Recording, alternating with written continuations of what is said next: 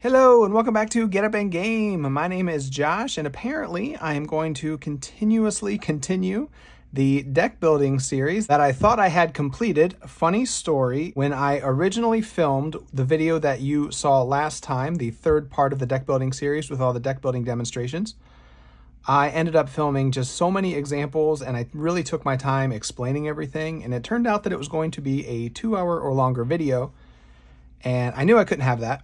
But I went and joked around about that on my community tab on YouTube. And after I made that post, I went back and refilmed that video. I tried to speak a little more quickly and I did fewer deck building examples to try to keep the video length more reasonable. Now it still ended up being a little over an hour, but that was about as short as I could get it. And when I went back to that community post, a few people very kindly suggested that they would be more than happy to watch a much longer video about this topic. And among all those very nice comments, one really made me laugh out loud. It said, hashtag release the Gug cut, a funny reference to the whole Justice League Snyder cut thing. So, you know, I thought, why not? If there's even just a few people out there that want to see a few more deck building examples, it's totally worth the time to finish putting that one together. And it actually really worked out because there were other things I had planned on talking about in the third video. I didn't talk about them in the first two because I was saving them for the third. And then the deck building stuff just took longer than I thought it was going to. So I never got to those topics. So for the sake of completion and in an effort to add value to this one, in addition to a few more deck building examples, I'm also going to do an overview of the basic cards, similar to how I did with the aspect cards in the second video. And I'm also going to talk more about the role of allies in deck building. That was something else I never really got to get too deep into in the previous 3 videos. So we're going to talk about that stuff, and then at the end, I'll have 4 more deck building examples that I had originally filmed.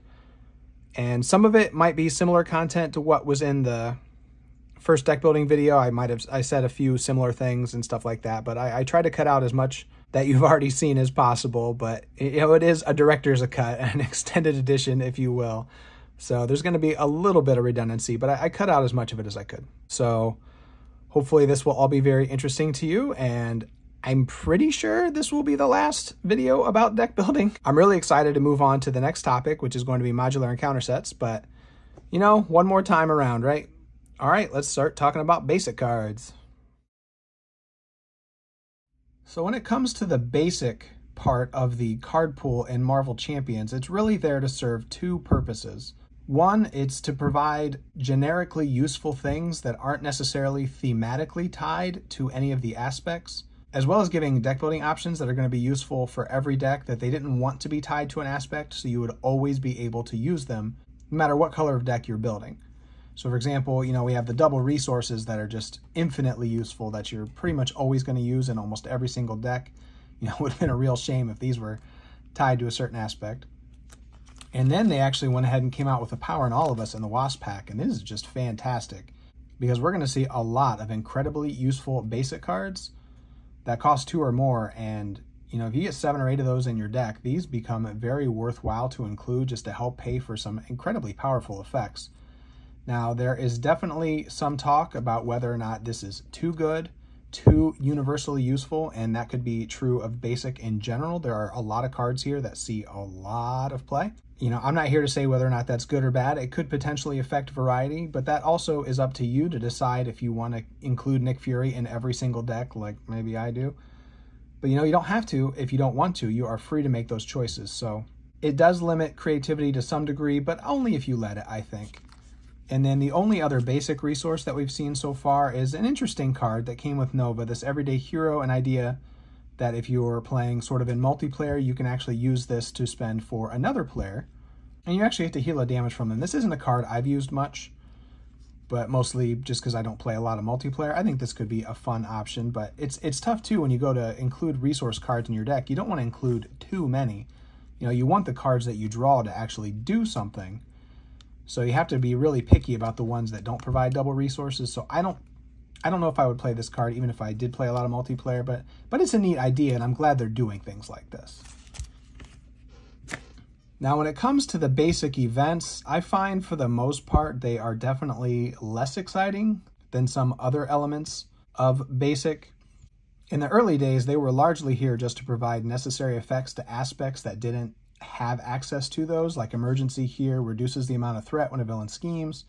So if you're playing one of the aspects that's not very good at thwarting, you know, you can still put these in there to sort of help.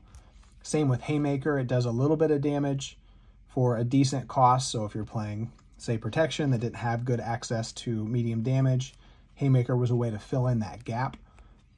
And with a small card pool, cards like this can still be very useful. They're not really bad. They work within the math of the game to provide an effect that is worth paying for. It's just that they're not particularly exciting. And nowadays, if you have a larger card pool, you know, these have all largely been replaced, but I still kind of want to go through them. First Aid's a pretty decent card. Heal 2 damage from any character. This can actually still be pretty nice in strategies that revolve around playing a particular ally. Now, if you're playing in Protection, you know, Med Team's probably a better option, and there are a couple other cards, but you know, if you're not playing Protection, that's the point of these basics. You know, you still have access to this. So that's pretty cool. Vulnerability actually gets some new life with Colossus. 3 for a tough is a fair price, but there's a lot of other ways to sort of either just avoid taking damage, or some aspects have cards that will provide tough at a cheaper price. And that's just that's always going to be a big theme with basic. For the most part, the cards are not overcosted, but this is probably the average price. But then when you get to the aspect, those cards are going to be a little better. And then when you get to the hero cards, those cards are going to be even more a little better. So by the time you get down to the basic card that does a certain effect, it starts to feel like it's too expensive. Warning is another card that saw some new life with Ghost Spider. If you're not playing her in Protection, this is a nice way to trigger her during the defense phase. So it's an okay card, spending 1 card to reduce damage by 1. But the fact that it can trigger other effects with certain heroes is pretty cool. To the Rescue is a card that simply removes 2 threat for 2. I feel like you'd have to be pretty hurting for threat removal options before you go to this card, but you know, it's there if you absolutely need it. Earth-Minded Heroes is a really cool card. If you're playing Avengers, this is a great way to keep readying your hero. There's a lot of fun strategies with this. Hawkeye to shoot more arrows, Doctor Strange to cast more spells, Spider-Woman with her boosted stats, being able to ready over and over. This is a fantastic basic card. And again, it's nice that it's gray. You can use it in any aspect deck, so it doesn't really matter. And it can still work for you. Assess the Situation is a card I kind of talk about a lot, so I don't want to go too much into it here, but I think it's really cool in certain situations. Small hand-sized heroes seem to make good use of this, or if I'm playing a deck that is trying to do one very specific thing, and I don't really care about the aspect cards, I just want to draw the cards for the combo, then I'll play these, and then instead of drawing a card I don't really care to play, I can just ditch this, and the next turn have an extra card. Certainly not an every deck card. It's kind of weird, but it definitely has its uses. Athletic Conditioning, the fact that discards a Stun or Confuse from your hero as an event, you know, you have to have it in your hand at the right time. And it'd probably be better just to exhaust your hero. If this were an upgrade, it would be okay. Now, Beat 'em Up, dealing 1 damage to the villain and each minion engaged with you for 2. In certain scenarios, this is actually pretty good. I don't play it a lot, but I could see it getting some use. It's also nice to knock toughs off. I can see, you know, if you're playing a certain scenario where a lot of the enemies get tough, this is a pretty easy way to just knock them all off. Could see some play. Spiritual Meditation, auto-include if you're playing Mystics. And this is where we start to get where Basic kind of took a turn. So we've already sort of seen all the major effects that the game needs. We're preventing damage, we're removing threat, we're getting some readying. And then Basic really takes a turn. We saw some with the Earth's Mightiest Heroes. It starts to become the home of the trait-specific effects. And again, that's nice because it's not tied to an aspect. So no matter what color I'm playing Scarlet Witch in, I'm always going to be able to take Spiritual Meditation. Again, does that cut down on the creativity a little bit? Yes, because I'm always putting 3 of these in there. But, you know, the card's so fun to play, I think that's a small price to pay. And I think it's a really good design for the game to always have access to these types of effects no matter... You know, the aspect is already limiting you to 25% of the rest of the card pool. So it's nice to have some staples that you can rely on. So we see that. Recuperation, healing damage from your alter ego equal to your recovery for 2. Is just so expensive for the healing. Even with someone like Wolverine or Spider-Ham, it's going to be 5 or 6. I don't know if I'd want a card in my deck that does that. So I've never used that, but maybe if you comboed it with Downtime in Wolverine, a way to heal 8 could be good. I don't know. I'm not sure. I'm ready to try that. Now, Hit and Run is a really good card. If you're Gamora, deal 2 damage to an enemy and remove 2 threat from a scheme. For 3, that might be decent even in some other heroes. Now, it triggers her special abilities. It came with her. But it's attack and thwart traded, so if you have cards that trigger off those or help pay for those types of things, that also helps. But 3 is kind of a lot to pay, but it does a decent amount of work. This gives the deck some versatility, so a 1 or 2 of this in some decks might actually be pretty good. Godlike Stamina, this is more trait specific. Really helped out the Asgard trait, heal 2 damage from your identity and discard a status card. This is really nice for Valkyrie and Thor, that they can really be hampered by stun, and they want to be tanks. They already have a lot of health, and this just allows them to just take hits and keep going, so I really like this card. And then we ran into the Alliance cards that, being primarily a solo player, I haven't played much of. But these are an interesting concept, and this was the basic one, that lets you ready a Guardian and an Avenger character, but 3 is kind of a lot to just ready 2 different characters, especially the timing of it could be weird depending on the turn order, but, you know, it's there if you need it. Reboot's really good if you're playing with androids, so basically Vision. But it's a pretty cool card. But it's amazing that we have cards, you know, we're pretty later into the card pool. I put these in the order they were released. You know, now we're to what came out with Mad Titan Shadow, and these cards are getting really, really specific. So this works on Vision, Vivian, Victor Mancha, Machine Man, and that might be about it. Well, there's a couple more, but yeah, Jocasta and Protector. So yeah, I guess there are decent. If you really want to build an android deck, this is the way to go. Another great card that came with Vision was Meditation. This is a really cool effect to have a basic be able to use in any deck. Allows you to exhaust your alter ego to play a card for 3 less. For some heroes, this is just incredibly, incredibly useful. So I was really happy when this card came out. I used this quite a bit when it was new. This pile's getting big. Okay. Go for Champions, probably the strongest, most broken, silly card in the whole game that just prevents all damage to champion characters. So you almost wish this was maybe limited to protection, so it wasn't quite so easy access, but it is what it is, and so that's there if you want to use it. And again, we're just very, very specific at this point. These are the newest cards to come out, and they really only work for a handful of decks. Cross the Spider-Verse lets you get your Web Warriors out. Limitless Stamina only works for the heroes with 14 printed hit points, which is like 4, 5, 6 of them. But it's incredibly, incredibly useful. And I'm going to stop saying this will be the last time, but it sure is nice that you can use it in any deck because it's just so, you know, universally useful. This is a ubiquitously useful card that you're going to want in pretty much every Thor deck and every She-Hulk deck and every SPDR deck, and it'll always be there for you. And then Game Time is the newest one that came out that's currently limited to the X-Men. Choose an ally with a training upgrade attached. They're the only ones that have training upgrades that we've seen so far. Ready that ally and heal 1 damage from it. So for 0, you basically get a free use out of an ally that has an upgrade on it, so it's going to be particularly effective. So that's a really cool card. So when it comes to the basic events, I find most of them to be mediocre to bad, but you know, depending on your card pool, some of them can be really nice, and then the ones that really work well are usually the ones that work specifically for a team. You know, I often consider those when I'm building for a team. You really want to keep an eye on all the cards that mention your trait. They're probably going to be pretty useful. And especially the newer ones. These have definitely gotten a lot better, the team-specific ones. Go for Champions is obviously awesome, and Limitless Stamina Game Time. So, basic events, I skip most of them, but there are a few. And there are some others too. And I'm glad I got a chance to go over these basic cards, because I sort of completely forgot these existed when I was doing my deck building examples. You know, when I was building that Protection Ant-Man deck for multiplayer, if I had remembered that there was such a thing as Swarm Tactics, I would have at least mentioned it. That, you know, if you're playing a multiplayer game, these can be really nice if one of the other players is Wasp. Now, these do still work with your signature ally. You know, if you're playing Ant-Man, you get Wasp on the table. You can play this one, change your other hero form, ready your hero. These are all pretty good effects. I just don't typically use them in solo, so I sort of forgot they existed. But so it started with Ant-Man and Wasp, and the fact that it lets you change your form and ready is actually super, super useful. And then Order and Chaos came with Scarlet Witch and Quicksilver that lets you cancel a when revealed effect and deal 2 damage. These are just really fun, you know, thematically, and I'm super glad they exist. There are some challenges with them that you both have to be in hero form. You have to happen to have the card at the right time, you know, stuff like that. But they're definitely worth including, at least for the fun of it. Then we have Flora and Fauna that works for Groot and Rocket, that either gives Groot a couple more growth counters and readies him, or puts 2 charge counters on a Rocket upgrade and readies that. So that's a really, really good one if you're playing those 2 heroes. Daughters of Thanos is one of my favorites for Nebula and Gamora.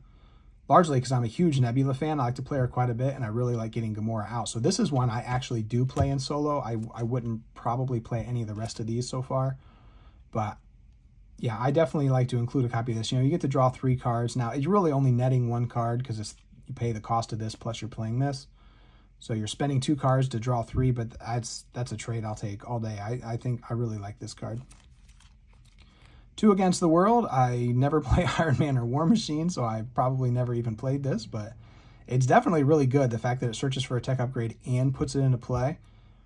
You know, 3 is expensive, but just paying the cost of the upgrade and finding it, so it's totally worth it. And this I find very interesting. Ready Iron Man and War Machine. I've seen a lot of people a little unhappy with this card because it's difficult to get the most out of this. You know, you really want to be readying Iron Man and War Machine, but see, I guess I don't see it that way. It's nice if you can get both of them, but I think for what it already does, and then it's going to ready, you know, whoever's playing it basically, right? If you're Iron Man, you're playing this card, you're going to make sure that it readies you. I think it doesn't need to ready both of them to have been worth playing. I think that's kind of a trap sometimes we see with cards in games like this. If you can't get all the benefits of the card, then it's not as good. But I don't think it's necessary to get both readies out of this and for it to still be plenty good. You know, you see something like that and then it's disappointing that it doesn't work out. But like I said, I think that's a bit of a trap, and we need to just realize that readying one of them is still really good along with what it's doing. Young Love I find to be one of the weakest ones. Simply healing 3 damage from Gwen and Miles. You know, if it's both heroes, you know, that's certainly pretty good for one. And they both could use the help with health. But certainly if you're playing with allies, you know, one's the hero, one's the ally, it's, you know, healing the ally for a little bit, it's probably not going to be that big of a deal. So this is definitely one I've not really ever bothered to play with. And now we get to the new ones, the X-Men. You know, we've only seen we've seen about 4 or 5 of them leading up to the X-Men, and then we've already seen 4 new ones with the X-Men, so they're definitely leaning into it a lot harder these days, which is cool. We get the Kitty and Colossus one. When an enemy attacks, prevent all damage and deal 4 damage to the enemy. That one's really, really good. Preventing all the damage for 2 is already decent for a basic card. You know, usually cards like that for heroes only cost 1, but still for basic 2 is pretty fair. And you also get 4 damage back. You know, might even take out a minion, which would be nice. Psychic Rapport with Cyclops and Phoenix, similar to the Iron Man and War Machine one. It readies both of them, but unless one of them happens to be the ally, it's probably only going to be one or the other. And then this one's kind of weird because it says to choose to either return a Cyclops card from your discard pile to your hand or place 2 power counters on Phoenix Force. Now, if you're playing Phoenix, you know, you can't return a Cyclops card from your discard pile to your hand, but they did say in a playthrough video of all places that this really was meant to be a choice. So if you're Phoenix and you play this card, you can have Cyclops return a card from his discard pile to his hand, even though that's really clearly not how the card is worded. So, you know, if you didn't happen to hear about that one time they said that in that one place, there you go, now you know. And Soul Sisters we have for Phoenix and Storm, heal 2 damage from each of them. This one is similar to the Young Love where it's providing healing, but at least this one also provides some readying. Even if it only ends up readying one or the other, still pretty good for one. And obviously the best team up that there will ever be is Fastball Special, the fact that it allows you to deal X damage to an enemy where X is a total attack of Colossus and Wolverine with Overkill and Piercing. At the very least, this card is going to do 5 damage, probably 6, and possibly more for only 1 with Overkill and Piercing. And obviously thematically, it's just so much fun. So I might not play a lot of the team up cards, but this is one I'll definitely be playing every single chance I get. And certainly we'll be seeing one for Gambit and Rogue as well, so that will be very cool. Now when it comes to the upgrades, it's a pretty mixed bag, similar to how the events were. You know, you get some very basic effects like Tenacity, and then you get some really specific effects with the honorary cards that you can put it on a friendly character, so you can attach it to a hero or an ally to give them the Avenger trait, and it does give them +1 hit point, which is fine, but you're usually doing it for the trait so that you can do some sort of team-up shenanigans that you wouldn't normally be able to do. So this is the very type of thing that Basic exists for. It's nice that this card exists for when you want to use it, but you wouldn't really want this taking up the aspect slot in a pack that could be a much more useful card. So these cards are good to have, even if they're not going to be used all that often. And then we got a round of these enhanced cards where they provide resources. You're basically paying 3 resources to then later gain 3 resources but they are of a specific type. So if you're playing a hero or a strategy that's really looking for mental resources, for example, like maybe for Wasp or Ironheart, and you're turning, 3 whatever resources now into 3 future guaranteed mental resources. So these cards are so-so. If you do use a power in all of us to play it, then you get a little bit extra value out of it. I don't use these cards a lot, but again, it's nice that they're in the card pool if you do need them for very specific builds. Not every deck has to be super tightly efficient. Some decks can just be for fun, and these can be really nice for certain, for fun strategies that might just be a little kooky and just really need a very specific thing to happen. Then you have access to these cards, and there's one for each type of resource. And then in the middle, we also got Endurance, which this is such a fantastically useful card. For 1 cost, you get +3 hit points. You can even play it under other players' control. So in multiplayer, you want to pack a deck full of them, you pass them out to a couple other people. And basically for 1, those 3 extra hit points equate to sort of taking an undefended attack from the villain. So this kind of plays like a defense event where you get to survive 1 more hit from the villain. So I very often tend to use Endurance. And we have the rest of these Enhanced Reflexes. The other side of Endurance is Downtime, increasing your recovery by 2. This is a card I never ever play. I do not like exhausting to recover unless I absolutely have to. So I don't really plan for it to the point where I would put a card in my deck. I don't know how the community feels about this card actually, but it's not something I particularly like. More enhanced stuff. Target Acquired is a very interesting card that came with Black Widow that I actually really like in certain scenarios. This is one of those, just one more thing that Basic kind of does for you, is it covers your bases for specific situations. In this case, it's if you're going up against a villain with particularly annoying boost effects, then packing some of these might be quite nice. You take it with Ronin to guarantee he doesn't get that universal weapon back right away. This could stop a Goblin Thrall from popping out during mutagen formula. So for 1 resource, you basically killed a Goblin Thrall, things like that. This is actually a pretty useful card. And the fact that it's an upgrade is nice versus an event. You get it on the table and then it's ready for when you need it. Now, Espionage is a weird card. Play only if you control a spy character. When the search keyword on an encounter card will be resolved, discard it to draw 2 cards. So you're basically paying 2 resources to hopefully in the future draw 2 cards back.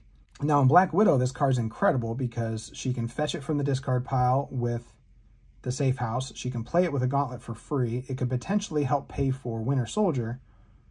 And she likes to be an alter ego a lot anyway, which is where Surge happens very frequently. There are many, many encounter cards that surge when you're alter ego. So this card is amazing for Black Widow. And she's obviously a spy, so can play it. Outside of her, I've never found much use for this, but if you are playing a all alter ego deck, like maybe Cyclops has a really good all alter ego build. I've played Wasp that way. There are certainly ways to do it. Then this is an interesting card to consider, because if you're playing an all alter ego deck, there's a lot of cards you're not going to be able to play anyway if you're never planning on being in hero form, or at least rarely. So there's only so many cards you can put in your deck that work well when you're in alter ego. And so this just helps you filter through your deck faster. So this has its very specific uses. Now you have to be a spy to play it, so you're probably going to use, we're going to talk about him later, Agent Coulson is kind of the key spy to playing cards like this. There's a few others, but he works because he can fetch this for you. So this is one of those incredibly specific cards, but I always found it very interesting. Sorcerer Supreme, obviously an auto-include if you're a Mystic. Resourceful is kind of like those enhanced cards, but you're paying 1 to just get 1 back. You're turning sort of 2 resources now into 1 wild resource later. That doesn't seem like a good trade most of the time, but what I do like about it is it has the wild resource icon. So I've used this in Venom decks before and just planned on discarding it from my hand as a wild resource to help pay for some of his effects. Nova could make use of this as well. And there's an argument to be made that if you just have a couple cards left in your hand that you can't play, then you put this down and then it's there for you when you need it in the future. But it's okay. And we have Civic Duty and Adrenaline Rush that came with Quicksilver. These are really fun cards in very specific builds that they sit on the table and then you can pop them later to give you +1 thwart until the end of the phase or +1 attack. So if you're playing a hero like Quicksilver or Captain America, Spider-Woman's SPDR, somebody who can ready a lot, you want to build up a big table of these and just pop them all and then just go nuts, just ready over and over and over. That can be a very specific build. So this is a rare case where Basic actually sort of provides a whole deck theme. You don't see a lot of that in Basic, but it exists there. Def Focus, incredible, incredible card for the heroes that can take it, which is pretty much all the X-Men these days, but Groot, Spider-Woman, Quicksilver. There are a lot of heroes that have a ton of superpower cards, and this helping to pay for them. This is an auto-include for many heroes. Booster Boots is an underrated card, I think, for Guardians. I don't hear much about this, but you put one in your deck, you get it out, and then it's going to prevent 1 damage for you every villain phase. You have to discard the top card of your deck, but I don't think that matters most of the time. So, it's basically increases your defense by 1, in sort of a weird way. So I actually quite like Booster Boost, and I use it often in Guardians decks. Pulse Grenade isn't one I've used a lot, but can be potentially cool, where you discard the top 2 cards from an encounter deck and deal damage equal to the boost icons. If you've ever played with Wiccan, you know that they will always be 0. But the nice thing about this one is that it's a weapon, so it works with some of the aggression cards that trigger off having a weapon, so that's still nice that it has that utility. Side Holster, very, very specifically useful card for pretty much Rocket, Venom, and I don't know who else wants extra restricted keywords, but if you need them, you've got them with the Side Holster, and at least it costs 0. Another potential use of Side Holster is cards like this can be kind of nice to protect the rest of your board from effects like Caught Off Guard or the Reality Stone. You can just have a 0-cost Side Holster discard. I don't know if that's worth a slot in your deck, but, it's something to do with it. Plasma Pistol is pretty good. It's a little costly, but, you pay 2 to get it out, and then it's going to let you ping 3 times. It's a tech, so certain cards might care about that, or like Iron Man. It's a weapon, so again, you could potentially use it with Mean Swing and things like that. So this is actually pretty good, or remove Tufts. If you're playing a hero that's really not good at dealing small amounts of damage, like Captain Marvel likes this card, Iron Man likes this card. People who like Tough actually is a huge problem for them because they're always doing big chunks of damage. This has got a place in the card pool. Honorary Guardians, same thing as the Avengers, just turns people into Guardians, so potentially useful in very specific types of decks. Ready to Rumble was super, super good to come out with Spectrum. Anytime you're playing some sort of form changer, Ant-Man or Wasp, Spectrum, Vision, Kitty, but also heroes that flip up and down from Alter Ego and back, that lets you discard this to ready you up. This basically gives you access to your recovery if you want to use it. This could ready you after you played Meditation. So there's a lot of good uses for this card. It's a really good one. Sidearm, it's kind of nice to have an upgrade in basic for allies. There's upgrades in every aspect now, not for every ally, but they're out there. But it's nice to have something for every deck. Plan B, just discard a card at random, deal 2 damage. That one's okay. The right heroes that end up with cards in their hand, or like this is a nice card for Hulk. If he's going to have to discard his last card anyway, you might as well chuck it for 2 damage. I already made a 10-minute video all about how I feel about the symbiote suit, but I think it's really cool with the right heroes. It's risky with the wrong ones. Well, it's risky with all of them, but it's just such a cool card, and I love the theme of it. So huge fan of that one. Ingenuity, absolutely incredible. I love cards like this that go all the way back to the core set and make heroes better. This works with Peter Parker and Tony Stark, as well as Wasp, and then of course came with Ironheart, works with her. We can expect to work with Reed Richards in the future, Beast. It's just really neat that all of a sudden we started getting support for the Genius trait, and it's just such a useful card for 2. You get a resource every turn. Most of the resource supports cost 3 in basic, so it's nice to get one at 2. It's very limited, and everybody is only a Genius and Alter Ego, so you're only going to be able to play it then, but certainly for the people who can take it, this is pretty much an auto-include. Warrior of the Great Web was sort of there to solve the problem that why isn't Spider-Man and Spider-Woman a web warrior? Now, maybe this is an unpopular opinion, but I never thought it was that big of a deal that they weren't. The Web Warriors in the comics, yes, Spider-Woman and Spider-Man were around when all that stuff started, but, they were around long, long, long before that. They were Avengers long, long, long before that. So I could see maybe a future version of Spider-Man, Spider-Woman having the Web Warrior trait, but I wasn't too fussed about it. But either way, we have the card now. So if you really want Spider-Man, Spider-Woman to become a Web Warrior, it's there, but that's not all it does.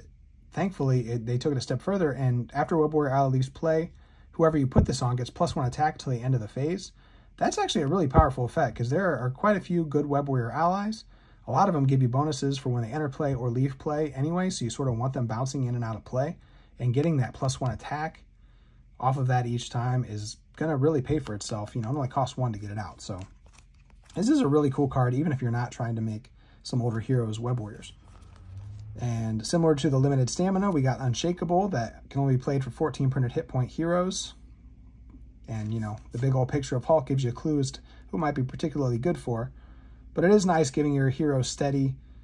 It seems like all the 14 hit point heroes, for the most part, are big bruisers that really rely on their attack stat. So getting stunned is very crippling for Hulk and Thor and She-Hulk. Not so much SPDR, but most of the rest of them. So it's certainly nice to have that way to reduce that weakness. And that's, I said I was going to stop saying it, but I'll say it one more time. What's so nice about being basic, you know, this goes in every single deck regardless of color. And then finally, you know, if you want to make somebody an X-Men, you can do that. One thing that's cool that we're seeing now that they're doing with the X-Men, though, is they're also playing off the mutant trait. We've seen some cards, and the Rogue just got announced yesterday. And we saw some cards that had to be mutants to play them. And we've seen a couple others already, but there's quite a few now. And there's no way to become an honorary mutant because, of course, you know, you're born that way. So that's really cool that you might be able to become an X-Men, but you can't become a mutant. I like that theme. And then finally, we go through the basic supports. And these are where it gets really, really useful. A lot of these are really, really, really good if you're a hero that can take them. And that's the big thing. You know, Avengers Mansion Helicarrier, to this day, could still go in pretty much every single deck. They're just so unbelievably useful. And then, you know, if you're an Avenger and you're playing a lot of Avenger allies, Avengers Tower is very good. If you're an Avenger, Quinn Carrier is great. Team Building came along and said, we don't care what trait you have, but play a lot of it. And Team Building, this is a fantastic, fantastic card for the right heroes or just the right decks. You know, if you're building a theme deck around a team, only costing 2 compared to 3 for these other, you know, more general use resource supports is just phenomenal. Most of the time I'd only take 1, but for certain heroes like Spider-Ham, I'll take 2 or even 3. Or if I'm playing like a really heavy Avengers deck or a really heavy Web Warrior deck, I might consider taking a couple of them. They're all good. If there is a support for your team, play it because they're just so useful. CITT, 2 resources to ready a Guardian character. You know, you get that on the table and you just kind of forget about it. And then occasionally is going to do so much work for you. You get another 5 attack out of Drax. Is obviously a huge use for this, but just anytime you've got this and maybe you just have cards in your hand you can't do anything with, drop 2 into this and ready them back up. And if you have the power in all of us, you can actually use that to pay for this because it counts as 2 resources for a basic card. So that's a nice little combo. Nowhere, if you're playing Guardians allies, you definitely want to have this in your deck. Crew Quarters, to me, completely replaced Downtime, even though I already wasn't playing it in the first place, that it heals 1 damage from an alter ego. So Downtime gave you +2 to your recovery, but if you heal once when you flip down and heal 1 more on the way back up, then that accounts for the 2. But it can also heal someone else if they happen to be an alter ego, so that's just so much more useful. That gets a lot of play for me if I'm even planning on to alter ego just a few times. The Bifrost, this one I think is probably the weakest of the team-specific supports, just in that there aren't very many Asgard allies. Unfortunately, you exhaust it to search your deck for an Asgard ally and play it. Now, you still have to pay the cost, but there are just a handful of Asgard allies. I think there's only 1 in basic, and then there's a few in aggression, and 1 or 2 in leadership. Like, there's just not, you're not going to get a lot of this. And the fact that it only searches your deck, you know, you can't get them out of the discard pile, which, to be fair, that'd probably be too good, but it's even more limited. So, I mean, you're still probably going to use it if you're playing Thor or Valkyrie, but I'm really hoping we see more Asgard support in the future. I'm sure we will, and this card can only get better. Government Liaison is amazing if you're playing the SHIELD stuff. This is basically a helicarrier, or this is basically a team-building exercise specifically for SHIELD stuff, but it can team up with a helicarrier to reduce it even further, and they cost 2 versus 3, which is just nice, so very, very cool, and you can actually use 1 to help pay for the next one, which is really nice too. Sky Destroyer, if you're playing SHIELD, is going to give you a couple free damage. This is great. Web of Life and Destiny, I said in the 50th that this was my favorite of these supports. I'm not sure if that's true anymore now that we're looking at the X-Men cards, but this card is still amazing. The fact that it's 0 for a Web Warrior, and then every time a Web Warrior leaves play, you get to let somebody draw a card. It doesn't have to be the person whose ally left. You know, player B's ally could leave, and you could let player D draw a card. Like, that's just really, really versatile. So that card's awesome. Champions Mobile Bunker. I made a video about how much I thought these cards were awesome for the champions. Letting somebody draw 2 cards and then discard 2 cards. You don't net any cards, but just getting that card filtering, making your hand better. It's just really, really good. Now we get to the X-Men. And 1, 2, 3. The fact that there are already 6 X-Men supports. You know, we just went through all the other supports in the game, and there were like 2 for the Avengers and 2 for S.H.I.E.L.D., 1 for Web Warriors, 1 for Champions, 6 for the X-Men already, and we just saw a couple more in the Rogue pack, and I can't remember if there was one in Gambit or not, but that's crazy how much support the X-Men have. And this brings me to just a really interesting discussion. I think we talked about a little bit at the beginning, but is Basic too good? Like, how much room do you have left in your X-Men deck after you include all these cards? Well, I think they've done a good job in still allowing for variety, because the X-Jet, yeah, that one's pretty universally useful. It's going to give you a resource. You probably always want this. So there's that one. But then, like, the X-Mansion is only usable in Alter Ego, and it's you know, you heal 1 damage from Mutant or X-Men. So it's very similar to the Crew Quarters. The nice thing about this is it can be used on allies. But if you're not really concerned about keeping your allies alive, or you're not planning on going to Alter Ego a lot, this one doesn't end up in every deck, I don't think. Now, Utopia, this one might be my new favorite support card. This one increases your ally limit by 1 if you're playing X-Men. And if you've played an X-Men deck, it's really hard not to play a lot of the allies, because they already have a lot of different ones and they're really good. And you're playing the X-Men, so you want to play them as a team. Even in solo, you still want to have like a team of X-Men. And this one, after an X-Men ally enters play, you exhaust it to ready an X-Men character. That is so unbelievably useful. You know, allies are already awesome. Playing an ally to the table is already like the best thing you can do in this game. And then the fact that it readies another character, whether it's your hero or another powerful ally that you might have built up. This is just, I think this one does go in just about every single X-Men deck. Love that card. The Danger Room is another one that's more specific. So this one might not. You know, this one, after an X-Men ally enters play, you exhaust it to put a training upgrade on it. It's awesome. You get to search for your deck and discard pile and put it right on for free. You get so much value out of this card, but not every deck is going to use the Danger Room and training upgrades. So I think there's still some room for variety with this one. Cerebro goes in a lot of them probably. And again, this is me showing my solo bias. I imagine in multiplayer, you're probably going to see all of these cards among the players, because it's a lot easier to get to Alter Ego. And these can all be triggered by somebody else in Alter Ego, regardless of who played the card. So in multiplayer, I think you do see all of these. But in a solo deck, I think you have to pick and choose. You shouldn't just run all of them. The ones that are coming out with Rogue, the Moira McTaggart and the X-Gene, might be seeing those in just about everyone, certainly the X-Gene. But this one lets you search the top 5 cards of your deck for an X-Men ally, or your whole deck if you happen to have a psionic character on the table, which it's possible in every aspect, just because we'll look at the Professor X ally, though that would require some very specific timing. But the point is, this is really useful, but you have to be in Alter Ego, so not quite an auto-include for solo, but yeah, probably in multiplayer, you're going to have that out there. And then the newest one that we've gotten our hands on is Weapon X. Similar to Cerebro, you have to be in Alter Ego to play this one, and allows you to exhaust it and take a damage, and then discard cards from your deck until you discard an identity-specific card, add it to your hand. So basically, Kamala Khan's ability. Now, this does deal damage to you, which is that big of a deal. But, you know, if you're Colossus, this could ping your Tough off, so keep that in mind. But if you've got a Crew Quarters or the X-Mansion, you could just immediately heal that damage back. So this card is really, really, really cool for the right hero. So when it comes to Basic, I think really the cream of the crop comes with the supports. There's just some incredibly useful cards, and similar to what I said earlier, if the card has your team's trait on it, you probably want it in your deck. So, and I think that's what Basic's there to do. Now, obviously there are Basic allies, but I want to talk about all the allies in the game, so I'm going to save them for the next section. So another thing I wanted to talk about in the deck building series, and I just never got to it, I kept putting it off till the 3rd video, and then I didn't have time for it, is I wanted to talk about the role of allies in deck building. I think everybody knows, and I've certainly mentioned it a few times across these videos, that allies are the most powerful card type in this game. They do so much for you. There is a reason that there is a 3 ally limit, because if you could play as many allies as you want to, you probably wouldn't play any other card type, because they just do so much for you. You know, they have stats like a hero, so they can thwart or attack.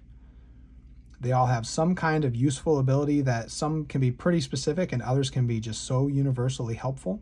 And then you can use them to block, preventing any number of potential damage from the villain. So it's amazing how much allies can do. And similar to the discussion about, is Basic too strong? Certainly there's an argument to be made that allies are too strong. But I don't think it's that they're too strong. This is simply just part of the game's design, and they certainly intended for you to use allies. And I think that that's where maybe some of the acrimony comes from. You know, when you play this game and you're playing your hero, you want it to be all about your hero.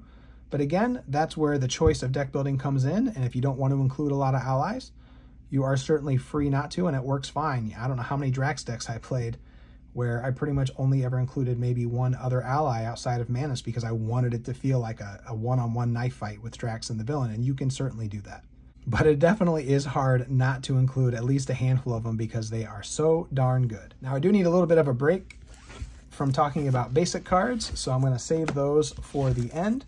Now, I have these ordered sort of by how generally useful I think they are.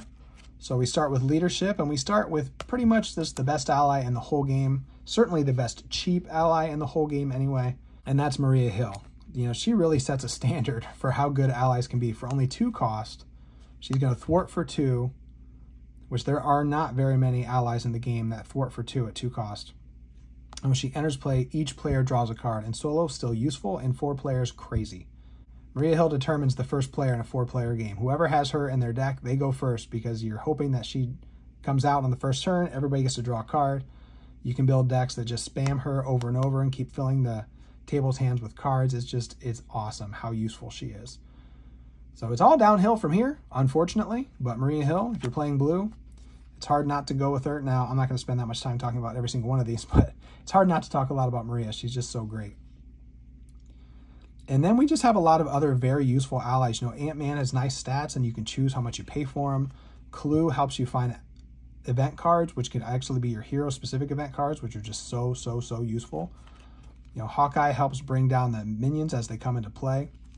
And the fact that they have these useful abilities, and they can thwart or attack for you, and they can block for you after you've used their activations up, it's incredible how awesome allies are. And I think the other thing that makes it so great is just the theme that they bring in. You know, these are the friends of the hero. These are the people, the team that you've put together to take down this job. And I know that there are some players who do not like blocking with their allies because they feel bad that their allies are dying for their heroes. They're not dying. They're simply stunned. They're simply knocked out. They've simply left the battlefield. They'll be back later. Nobody was killed. Nobody ever dies in comics. And if they do, they always come back. So don't feel bad if you're using these as chump blockers. It certainly seems to be a big part of the game's design. It's the most efficient use of an ally. You know, if they only have 1 hit point left, that's certainly more valuable than 1 thwart or 1 attack to prevent 4, 5, 6 damage from a villain attack. So it's really hard not to use it for that, but don't feel bad. They're not dead. They'll be back. Beast is one of the newer ones. I think is incredibly useful for a lot of decks. He comes into play. You get to search your deck and discard pile for a resource card. And that could be, you know, a double, or it could be a hero-specific resource card, which are super useful, and you get a lot of use out of him. Black Panther goes and finds you an event and then attaches it to him, so you can get a make the callback or a sneak attack, or to me, my X-Men. You know, this might be kind of weird to put him in an X-Men deck, but it might be nice. White Tiger's going to draw you some cards. Squirrel Girl hits everybody. Like, these are all, you know, you really, if you're playing leadership, it's kind of hard to pick which of these useful allies you want to use. You know, it just really depends on your deck. And then there's quite a few heavy hitters. You know, Goliath, Giant Man, Power Man, Havoc, Gentle, Beta Ray Bill, you know, depending on the cost, the team, how you want to pay for these guys, they're all can add a lot of damage to your deck, which is good because leadership doesn't really have good attack events. So you're going to be relying maybe on your allies or your hero to deal your damage. But you certainly have some bruisers to choose from. So just depending on which direction you want to go, you have a lot of good options. And then we get to some that I think require a little bit more effort. Vision is good, but you want to be readying him a lot. Adam Warlock, you kind of want to have an idea of what you're wanting him to do and then sort of build for that. You know, Falcon's a little pricey for what he does. Black Knight, Piercing isn't very prevalent in the game, so that's nice, but he's just okay. And Mirage, you know, can stun some people. She's really good if you're sneaky with a danger room in a leadership training, but outside of that, she might be a little overcosted. I think I was a little bit higher on her in my preview of her than, I haven't played with her yet, but I've cooled on her some, but she seems like she could be good. I've never been a fan of US Agent. The retaliate on allies just isn't exciting to me. Now, I suppose if you're using him to block minions, that could be pretty good, but there's just so many other allies I like more that I just never seem to get around to using US Agent. Probably should have used him when he was new and I had fewer choices, but I just never did. Hawkeye, I just really don't like this ally. Same with Wonder Man. It's cool that he attacks for 3, but you have to discard a card from your hand. There's just usually something better to do. Now, if you're playing with the leadership card Mass Attack that adds up all your allies' attack and adds it to your hero, then it's nice to be able to get 3 attack for only 2 to put them on the table. And then we start to get to the ones that are more team-specific or are very build-specific. You know, if you're playing an Avenger, Stinger is great just for being a 1-cost blocker, or she can set up really big strength and numbers turns. Captain America, you know, it says he costs 6. He really costs 1 less for each Avenger character you control, so at least your hero is probably an Avenger, so 5. But even then, if you get him down to 3 or 4, he's just a 2-2 with toughness. That's strong. It's not exciting, but I've never really gone out of my way to, you know, try to get him really cheap. But that could be a fun thing to try to do. And in an all Avengers build, you know, with like Mighty Avengers, Avengers Assemble, stuff like that, his stats become much more interesting. And we have like Cloud9 that wants to boost aerial characters. I think in multiplayer, that could be a fun way to play. You'd have a leadership thwarting deck where everybody's aerial and you get a ton of thwart. That could be pretty cool. Captain Marvel wants you to play with a lot of lightning resources. That could be an interesting thing to do. Then we have like our classic Voltron allies that if you're going that way, you're going to include these allies, but if you're not, then you're probably not including these allies. The Guardians got Major Victory, which I actually like him quite a bit. When he leaves play, he gets to ready a Guardian character. And he was one of the main reasons I like playing Drax in leadership. Getting extra attack out of Drax is fun. But certainly any of them would be useful. Patriot seems okay. He comes into play, you choose a champion, they get +1 to each of their basic powers at the end of the round. This could be really fun with Nova on an Unleash the Nova Force turn. But outside of that, not too exciting. And same with Falcon. After he attacks with thwarts, you can spend a lightning resource to ready another champion character you control. You know, readying is always nice, but you have to pay 4 to get him on the table and then another resource to do it. I haven't really given this guy much of a go. And then finally, we have Fixie for the X-Men. That this card is ridiculously good. That when you play, you get an X-Men ally from discard pile to your hand. Just you can get Beast back. If you're playing Cyclops, you can get anybody back. Forge is another really nice one to recycle. She is just so good. So unsurprisingly, the allies for leadership are absolutely phenomenal for the most part. You know, there's a few I said I'm not that high on, but there are just quite a few really good ones. And, you know, I think we've always thought leadership was the strongest aspect, and the fact that the allies are so good and allies are so good in general is really the reason why, because the rest of the leadership's cards, outside of the staples like Make the Call, Rapid Response, you know, the ones that you see over and over, there are so many leadership events I do not like. You know, they have all these weird ways to do attacks and stuff like that, and it's just not interesting, but it doesn't matter because they have amazing allies that just get all the work done for you. So leadership, you kind of love it or hate it, and I think this is the reason why. Now let's take a look at the protection allies, which I feel like these guys have always been sort of the least exciting group of allies in the game, probably, but there are a few that I really love. Jocasta being my favorite. If she enters play and you get to choose a defense event in your discard pile and attach to her face down and then later play it as if it were in your hand, the fact that it's not limited to a protection event, like Black Panther can get a leadership event and add it to him and, you know, make the calls like the only good leadership event. So, you know, not that exciting. I'm kidding, but kind of. But here, you know, you can get a hero-specific defense event back. So that's huge. You know, you could get a quick shift, you could get a parry, you could get a wiggle room. Like, there are just so many good hero-specific defense events that she can pull out of the discard pile to get one more use out of. It's just absolutely incredible.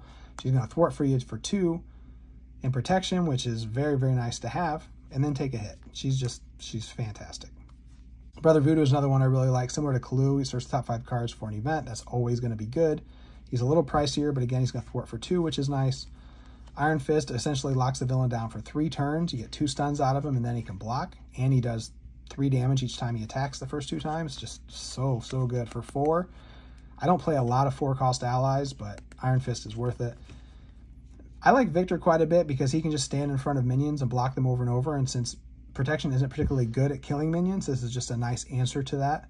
As long as it doesn't have guard or annoying ability, you can just keep blocking it with Victor every turn. This new Daredevil one is potentially interesting. You know, he costs 2, and one of the things I certainly want to talk about when it comes to the role of allies in deck building is really any 2-cost ally is worth taking a look at just because it can block for you. Like paying 2 for the ally, getting some use out of it, and then blocking is a good use of your resources. Being able to handle that defense for you is totally worth it.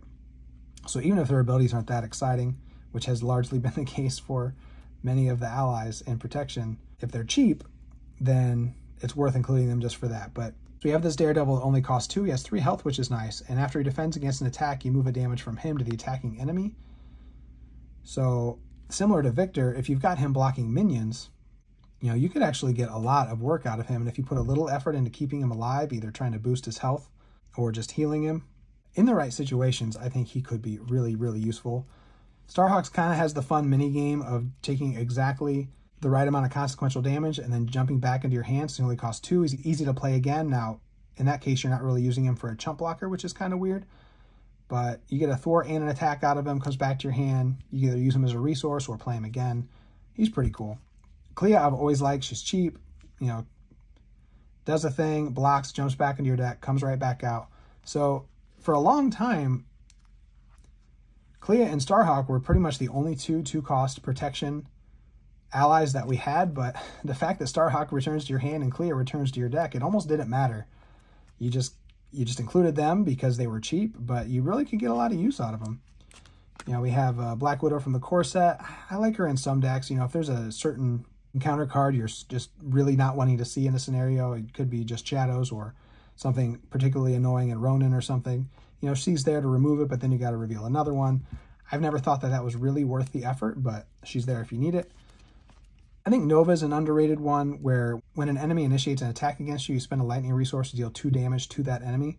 You know, in a build that's already running Retaliate and damage from energy barriers and damage from sidestep and Dauntless and things like that, 2 more damage from Nova can be a lot of fun. So I think he's actually worth getting on the table, and then he just sits back and pings for 2 every turn.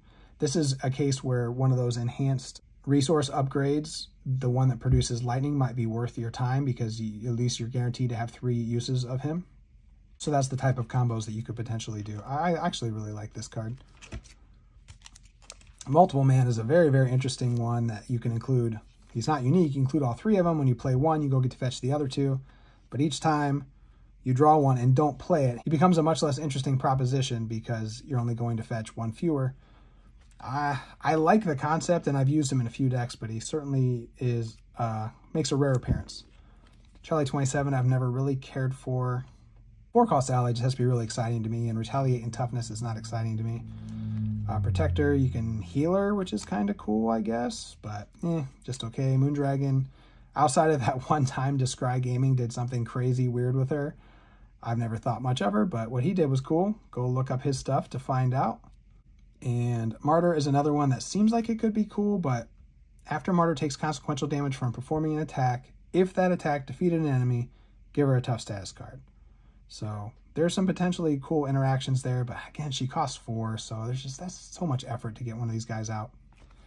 Luke Cage, another 4-coster I never really played, even from the core set. I don't know if I've ever used Luke Cage outside of a very early core set decks. Warlock, you can heal him, but you're not getting that much use out of him, so it's not that exciting.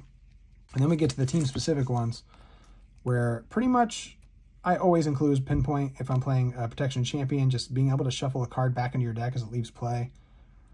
You know, so allies or if upgrades happen to get discarded or whatever, super, super useful. I really like him. Silk is incredible that when you play her, you get to search the deck for a specific treachery and discard it if you're a Web Warrior. So good. You know, as a 2-coster, you're already going to include her anyway, and then that ability is amazing. Spider-Man Noir has some interesting effects where when you resolve a treachery, you can attach it to him, and that boosts his stats. So you kind of want him just sitting on the table collecting treacheries. And it's a response, so you know, you just wait for the annoying ones and then tuck them under. And like, if you're playing a 4-player game that's going to last a while, this might actually be worth it to collect Shadows, to collect Underfire, to collect, you know, just whatever the most annoying treacheries are, so you don't have to keep seeing them over and over again over the course of the game. And then if you do collect all 3, you know, he's attacking or thwarting for 3, but you probably want to keep him alive so the treacheries don't go away. He's kind of a very weird card, but I do like how out there the effect is, and you can make some use of it. Now, Spider-Man Miles Morales is pretty good, but again, he costs 4. But you could potentially stun and confuse an enemy if you control at least 3 Web Warrior cards. So it's after he comes into play. So he counts as one, your hero would count as another. So as long as you have one other Web Warrior card, you know, the Web of Life and Destiny or another ally, it's really not hard to get that ability from him. It's just, you know, 4's always a lot for me to pay. Now, Spider UK just became absolutely busted with a new card, Hanger Bay, that when he defends against an attack, you deal damage to the attacking enemy equal to the number of Web Warrior cards you control. The fact that that's an interrupt means you deal the damage before the enemy does theirs. So if you have enough Web Warrior cards to kill, say you're blocking a minion, then he just kills it and he doesn't take the damage. And now there's a card, Hanger Bay, I'll put a picture of it on the screen, that if an ally blocks and doesn't die, you get to ready it. So he can block and kill 2 minions a turn. It's just nuts. Nightcrawler, we'll get to the X-Men ones now. When an X-Men character would take any amount of damage, you get to spend a lightning resource and return them to your hand to prevent it all. So similar to the Mockingbird ally from Hawkeye. You know, if you can get set up with an X-Jet, a Helicarrier, you know, some other resource upgrade where you could pay for him for free, you know, this could be your defense strategy right here. It would take some setup, so probably better in multiplayer, but I think you could build almost a whole deck around just him. He is so, so cool, which I'm really, really glad, right? Because it's Nightcrawler. Everybody loves Nightcrawler. Rock Slide, just another one of those big old guys that sits there and blocks for you to retaliate. It's not that it's not good, it's just kind of boring. And then Polaris is absolutely fantastic. She enters play, give an X-Men character a tough status card. I said it in my preview, but I love the fact that even if you're not playing X-Men with her, you know, she can just give herself the tough. But if you're playing an X-Men, you're probably going to give it to your hero. Either way, just super, super good. So the protection allies have definitely gotten better. And we saw the Iceman one in the Rogue pack where he's similar to Hawkeye and that he's going to stun the next 3 minions that come out. So he's really cool. Let's do Aggression next. And we're just starting with my favorite ally in each aspect. I don't play a lot of Aggression, so, you know, I don't have a lot of old favorites, but certainly I have a new favorite, and that is Psylocke. Now, she plays like Iron Fist, so she gets 2 counters, and when she attacks, she removes a counter to confuse the enemy, deals the damage to it. Now, I know I just got done harping on 4-cost allies, and that is a lot, but the fact that you get two confuses out of her and Aggression is incredibly, incredibly nice. If you're playing solo Aggression, it is really, really hard to flip to your alter ego side. And so having this as a potential option. Now, the fact that she's 4 cost means you might not be able to play her when you draw her, which would be sad. But if you can get her on the table, she's going to be incredibly helpful for the heroes that want to play Aggression, but also need to go to alter ego. You think like Wasp, you think like War Machine. They do really well in Aggression, but they also really like their alter ego side, Colossus. You know, she enables that. So huge, huge on this card. I really like her. And Sunfire is another great new X-Men Aggression ally. He only costs 2, so automatically awesome. You know, he attacks for 2 with 1 consequential. And after you play him from your hand, you could potentially discard one of those super annoying villain attachments that, you know, require you to spend 3 resources or whatever. You have to pay an extra to do it, but it's totally, totally worth it. So it's so nice to have a card in the general card pool. Now it is limited to Aggression, but it's still nice to have a card in the general card pool that can just blow up those stupid, annoying villain attachments. So I think you take him anyway. This is another nice thing I like about this card. You know, he could have been a 3 or a 4 cost ally that had this effect, and then maybe it was just free, like it just happened when you play him. But then you would really only include him in very specific scenarios. The fact that he only costs 2 means you're going to include him anyway, and then you might get that bonus occasionally if you need it. So I love the design of this card. I think he's very strong. And then everybody's going to love Wolverine. This is an amazing for 4 costs. He's going to attack for 3. He heals. He has piercing. This is a 4-cost ally worth playing in pretty much any Aggression deck. You get him on the table, he's going to do a lot of work for you. You could build around him, or he could just be generally useful. The one thing he doesn't really do for you, I think, is take a hit. Like, you probably don't want to be jumping with him unless it's an emergency. And that might be true of a lot of the 4-cost allies, but especially with him, you really want to get that 3 attack with piercing. That is nice. And the fact you don't have to block with him, you can just sit there and let him heal. So, yeah, I think he's great.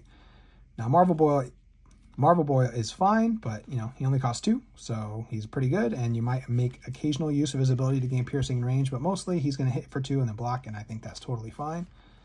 Throg is really good. When he enters play, you give him a tough status if you're engaged with a minion, and a lot of Aggression strategies want to summon minions or have minions engaged with you anyway, so that is often going to be useful, and even if it's not, you know what?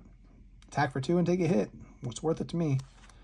Bug, another great one. The nice thing about Bug is you actually might consider thwarting with them. You know, a lot of these other ones have 2 attack, or you're encouraged to attack with them. Like she can thwart for 2, which is super nice for aggression, but you really want to attack with her to get the confuse. You know, Bug, he only attacks for 1 anyway, so you probably can thwart with him, which you're going to want in aggression. And then when your hero attacks, you get to heal him. So he's just really nice. Try to keep him around. Now, if you end up putting an energy spear on him, you're going to want to attack with him. But if you're not going to that point, I think you just thwart with him, and that's really nice. Spider-Girl, her ability is going to be useful occasionally, but you know, she was one of the original 2-cost aggression allies, so certainly has seen a lot of play just for that reason alone. Hulk, in my mind, is really just a blocker. You know, you pay 2, and with 5 hit points, there's a good chance he'll take at least 2 hits for you, and that can be really, really nice. Attacking with him it's a risk, because you might deal some extra damage, and you could build a whole deck around this. One of the decks I suggested in the second part of the series for aggression was just building a deck all around punch resources and using Hulk to get that extra 2 every time, attacking for 5. That's amazing. But, you know, dealing 1 damage to each character, he might kill some of your other allies or other players. Or more often than not, it seems like you end up flipping either the mental or the wild, and then he's just gone. So I like Hulk a lot, but I really just block with him, which I know is probably anathema to some people, but that's how it goes. And then now I have a confession to make when we come to this card here. I don't know if Brawn just got lost in my box at one point or just got tucked in the very, very back, and I don't play a lot of aggression anyway, but I kind of forgot this card existed.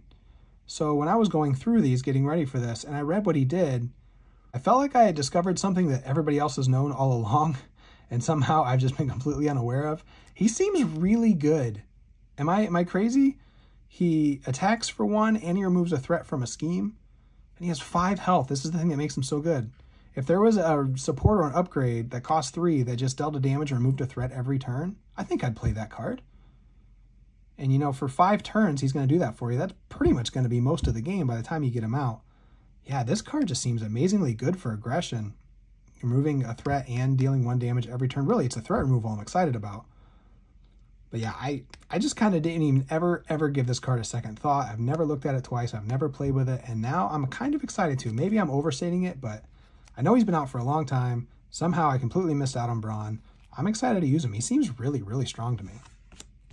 I like Wasp quite a bit. You know, you can make her cheap, and then she can either take a hit for you, or you pay a lot of lightnings, get a lot of 3 attacks, which is pretty cool. Valkyrie's pretty nice for minion control. Now, aggression's already good at minion control, but the fact that you get 3 damage for free if you paid for the lightning, along with her attacks and block, it's pretty solid, actually.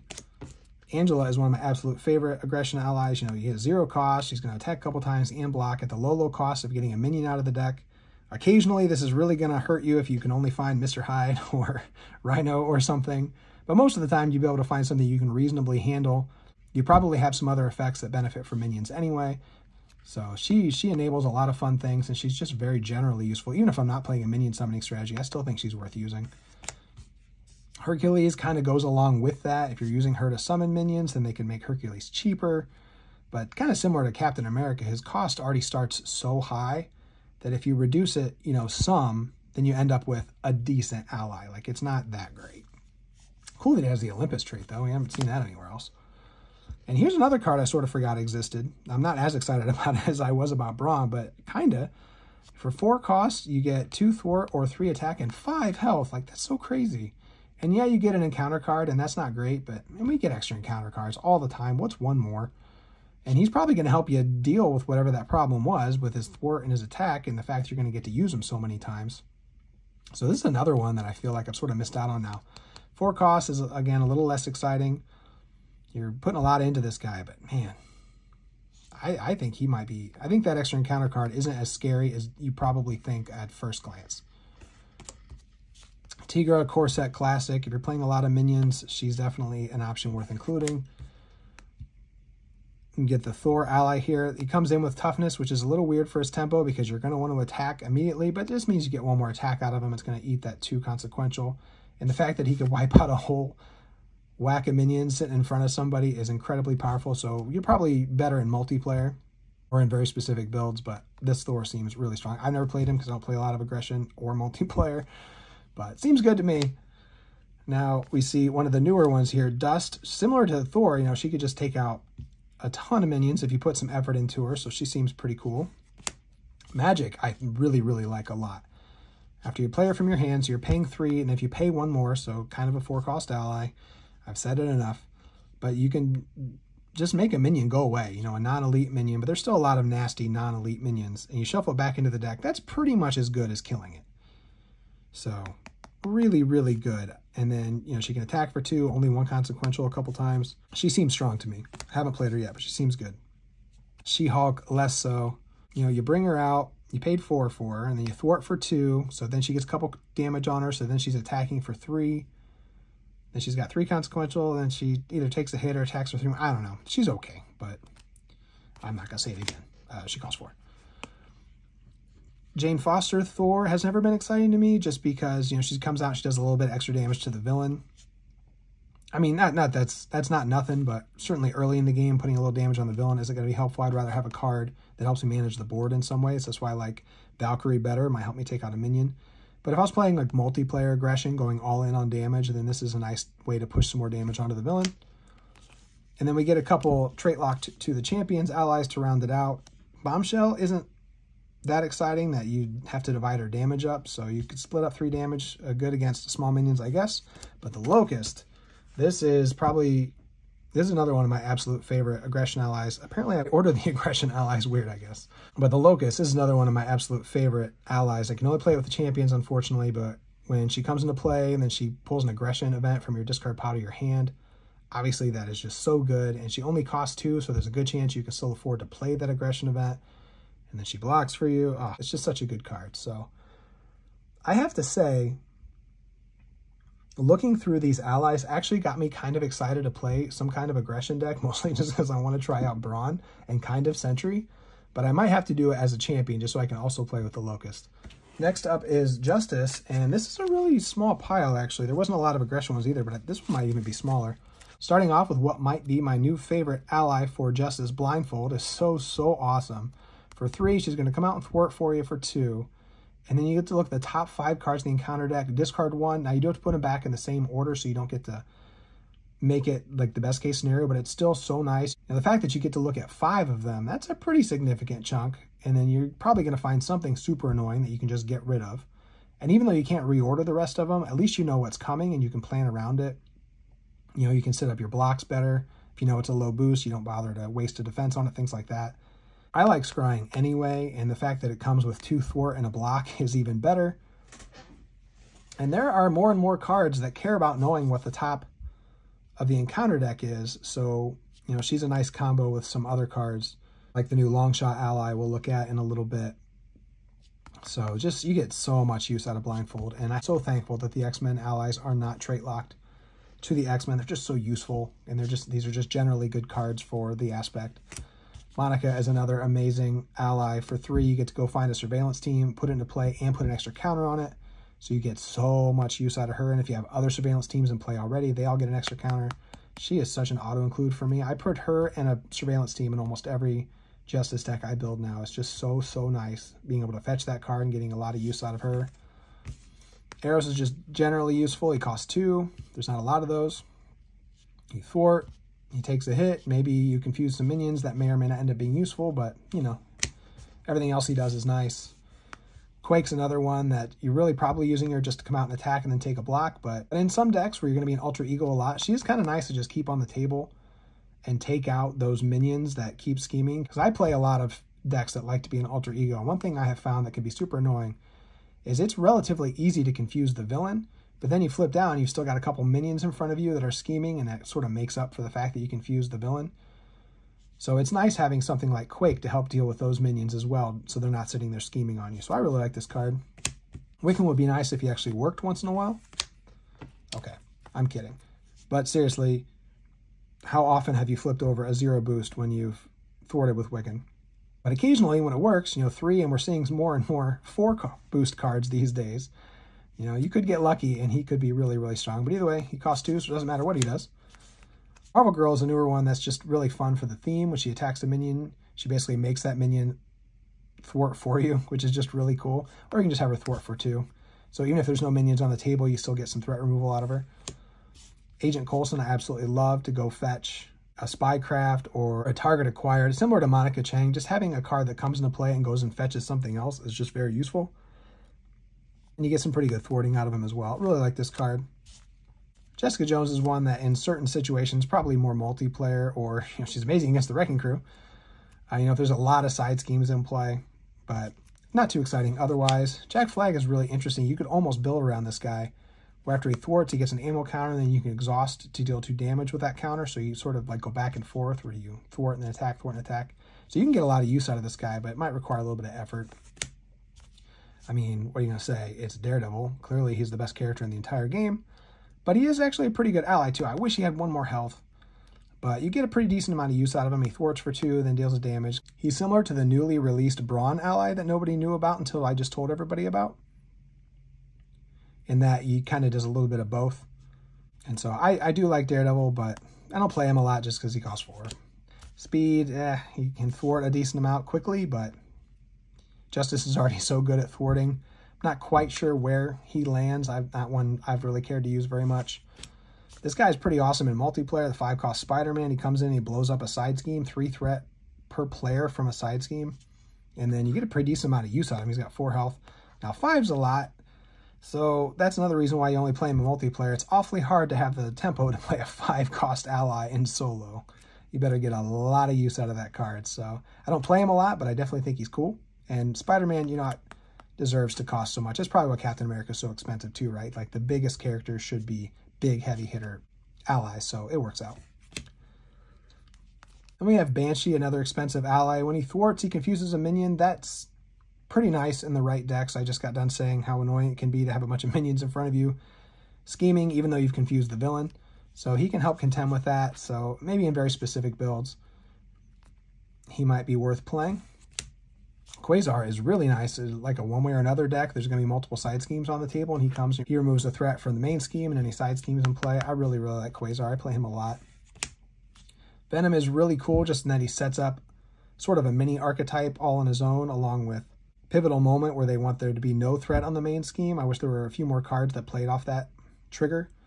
But, you see how he has 2 consequential, but if you have no threat on the main scheme, they're only 1, and then he's attacking for 3, which is really good. And you can do it a few times. So Venom's pretty strong, in the right situations. Now, Wraith is a really, really interesting ally in that he plays a very specific role and that he can attack for 3, but you probably just want him to sit there and cancel boost effects, and he takes a damage. That is a very, very useful ability. This really feels more like it should be in protection. They seem to be a little bit more about canceling and counter card effects, but he is really, really cool in the right scenario. So getting him out early and then stopping some really annoying things from happening, you can get a lot of value out of him. I'm actually kind of surprised he's not trait locked to the Guardians just because he's so specific, but he's a cool card. I like this Wasp ally that she's cheap and she can thwart for 2 and then take a hit, but she's kind of got a lot going on for what little she's going to do. She's trait locked to the champions, and then, she can ignore all the annoying things in play. So if I was playing a champion in Justice, I probably would include her, but I wouldn't be over the moon about it. And similar to that, this Spider-Woman ally, reduce the cost to play Spider-Woman by 1 for each confused enemy in play. Now, we've looked at a few other allies like Banshee and Eros that could potentially confuse a bunch of minions. It wouldn't be too hard to get her out for 2 or 1 or 0.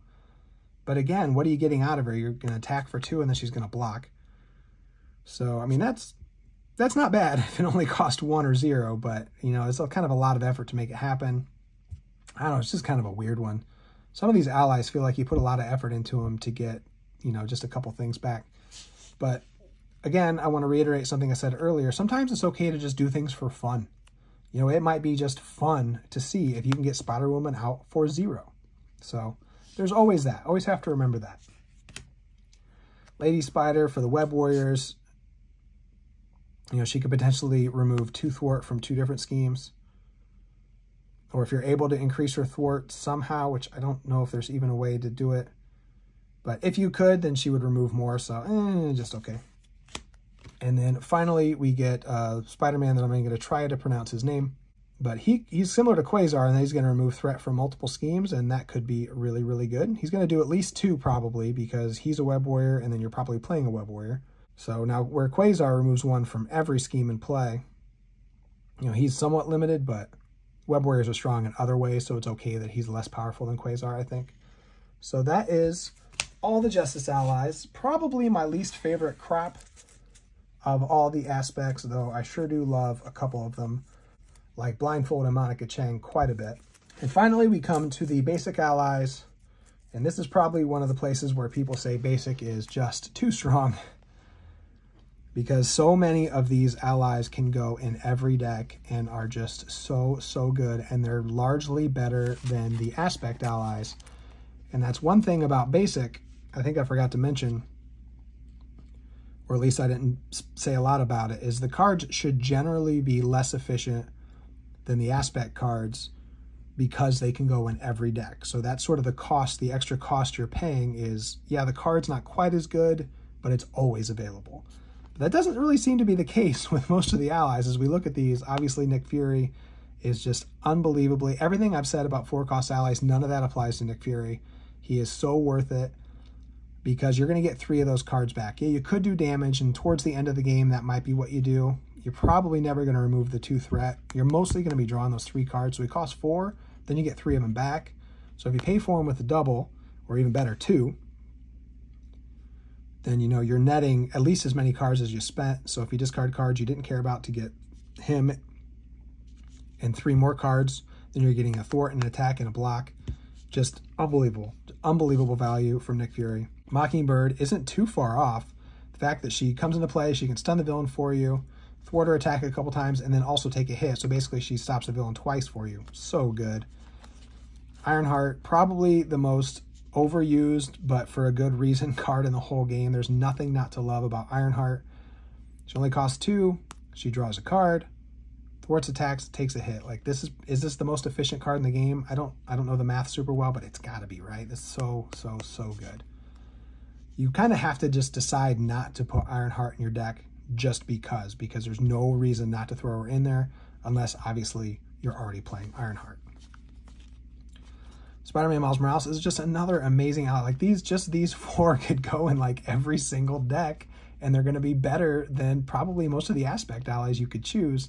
He comes in, he does a big burst of thwart or attack for you. It's just amazing. Lockjaw is a really cool card that you can play from your discard pile. So he could actually go in just about any deck too, because sometimes you just have turns where you have nothing else to do, or you just desperately need a blocker or something. He's always going to be available to you as long as you've already passed by him. So good. Blade I love just for being a 1-cost Avenger. I like to play him a lot with Earth's Mightiest Heroes just to get those readies. He's really cheap. I don't even bother with this ability that you can attack for 2 without consequential by discarding a card, but I usually just play him and block or combo him with other things that care about having Avengers or allies on the table. War Machine I've never particularly cared for. 4 costs with toughness, kind of boring. Heimdall I like in the right decks. He's obviously incredibly expensive, but the scrying is nice. Okay, I've used him in like 1 deck, but he's cool. I like the character. Vivian is amazing. She comes out and blanks some annoying card in play. There are so many cool moments that can happen with her. She can come out and blank an Acolyte, and then you can kill it so it doesn't do its annoying when defeated effect, or like whatever those Hydra guards are that when they leave play, they deal you an encounter card. You blank it first and then kill it. You don't have to worry about stuff like that. I don't know if she goes in every deck, but she really probably could. She's just so useful. Machine Man gives you something to do with any leftover resources. So he's got potential, and just, you have access to all the 2-cost blockers you want. You can get Ironheart, you can get Blade, only costs 1, Vivian, Machine Man. Like, your whole defense strategy could just be these cheap, useful gray allies, which, again, is that a good thing? I'm not here to say whether it is or not, but it's an interesting conversation. Snow Guard's a fascinating ally where, depending on where you get to choose what she does, she comes in, she either has 3 attack and overkill, or 3 thwart and aerial, or 5 hit points and retaliate. So a lot of versatility. But considering you probably know what you're going to do with her, the versatility is more in the deck building with her, like if you need a big hitter or a big thwarter. But you probably know what you're going to do with her when you put her in your deck. Really cool. Star-Lord, this is a 2-cost ally that is not worth the cost. I think the only one in the whole game, because he comes in and you deal yourself a face-down encounter card. Now, I said Sentry, it's probably worth it, but come on, he had 5 hit points, 2 thwart, 3 attack. This, I don't think an extra encounter card is worth a couple thwarts and a block or whatever. Like, that's, it always felt like his stats should have been higher, or he had a little bit more hit points. Something about him should have been better. A little bit disappointing that the Star-Lord ally never sees much play at all. Cosmo's great for combo builds, like either build him up because he doesn't take consequential damage, or you use him with like Doctor Strange to help him out, stuff like that. Just a very useful, like, this is sort of the quintessential basic card in some ways, like very, very useful in the right situations, and it's nice that you can always have him no matter what aspect you're playing. Gamora is fantastic for the Guardians. She'll fish you out an event. Drax is probably the least exciting, I think, of the Guardian-specific allies. He can't attack minions, so he's just going to hit the villain a few times for you. Thematically, it's great, but for me, who doesn't much care about effects that only damage the villain, you know, I'm always looking for ways to manage the board first and then kill the villain later. I've never really cared for the Drax ally, which is fine because I'm usually playing the Drax hero, or at least I used to be. Rocket's really good for managing minions. Like, he's sort of the opposite of Drax, and I find him to be far more useful. Martinex is okay if you're looking for, he only costs 2 if you're playing Guardian, so he's a 2 cost with 4 health. There's probably other better options, but if you're looking for a cheap Guardian, maybe just for the theme, he is an option. Now, Groot is another one of those that pairs so remarkably well with that new Hangar Bay card. After he defends against an attack, you get to heal the damage from him, so he can just keep blocking for you. And then if you have the Hangar Bay, you could ready him up and he could block again. Like, he is so good. He makes it into just about every Guardian deck I build. Just the usefulness is off the charts. Venom, similar to the symbiote suit, you have to decide if it's worth it. You know, for 4 cost, you get a lot of use out of him, but you're also getting an extra encounter card. Now, he has an ability that you can deal damage back to the villain whenever you reveal an encounter card based on the boost icon. So it is probably worth it, but you gotta be careful getting those extra encounter cards. And it's so cool. Like, that's one of the more unique cards in the whole game, so it's worth it just for that. Love the art. Moon Girl, I already said in the 50th that this is just about my favorite card in the whole game, and that has not changed. Being able to basically Nick Fury her for a little bit cheaper, and I like the extra effort it actually takes to make her work. I think it's fun to sort of build around that. So love, love, love Moon Girl. Spider-Ham's not that great. I really wish he cost a little bit less, considering he might knock himself out on his first attack. His consequential damage is based on boost icons, so you don't know what he's going to do. So it fits the theme of the character, but it's not one I'm likely to include, especially when there's better web warriors. Kane, kind of similar to that Venom ally we just looked at, cares about encounter cards, and you kind of mess with him, you might get to draw some extra cards.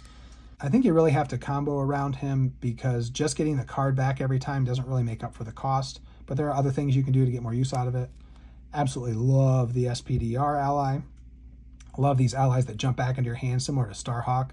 But the nice thing about her is if you have Web of Life and Destiny on the table, you get to draw a card every time you do it. So if you can time it right, where you attack first and then next turn you thwart, defeats her with excess consequential damage, jumps back to your hand, draw a card, play her again. So good. Peter Parker Spider-Man, obviously he's hard to play with requirements, though you can get around it with things like Make the Call. Just, you activate with him, and then you get to ready another Web Warrior character. So useful. Hobie Brown might do a lot of damage when he leaves play, or he might do a Wiccan and do basically nothing. Ghost Spider is probably my favorite Web Warrior, if not Peter Parker Spider-Man, or if not SPDR. There's a lot of good ones. But she leaves play. Searching for an identity-specific event is so good. Anytime you get access to your hero cards is fantastic. I also love Otto. Man, it's hard to pick a favorite Web Warrior. They're all so good. He only costs 2, which is nice, and he can ready an upgrade. Might draw a card, just so universally useful. Agent 13 is incredible. After she attacks or thwarts, you get to ready a shield support, so it could be your Sky Destroyer, it could be your Helicarrier. You know, it could be your Alpha Flight Station if you're playing Captain Marvel. Super good. Dum Dum Dugan looks way more expensive than he really is, because you're going to be reducing his cost with things like government liaisons and helicarriers. And then all the excess consequential looks bad, but it's not, because you're going to be reducing it with field agents, and you're going to do so much work with Dum Dum. I absolutely love this card.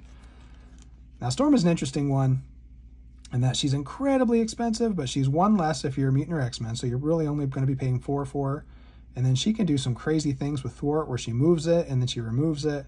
So you could potentially just like move some threat to a side scheme you don't care about. This has got some interesting implications. I haven't messed with her yet, but I'm excited to. Colossus. Now this is one of those, I've said all the other ones that just had toughness was really boring to me. The fact that he only has 3 with toughness is pretty nice. You know, if you're playing an X-Men, he's only 3. So I think Colossus is actually pretty good. If nothing else, he enables fastball special. So he's good enough just for that.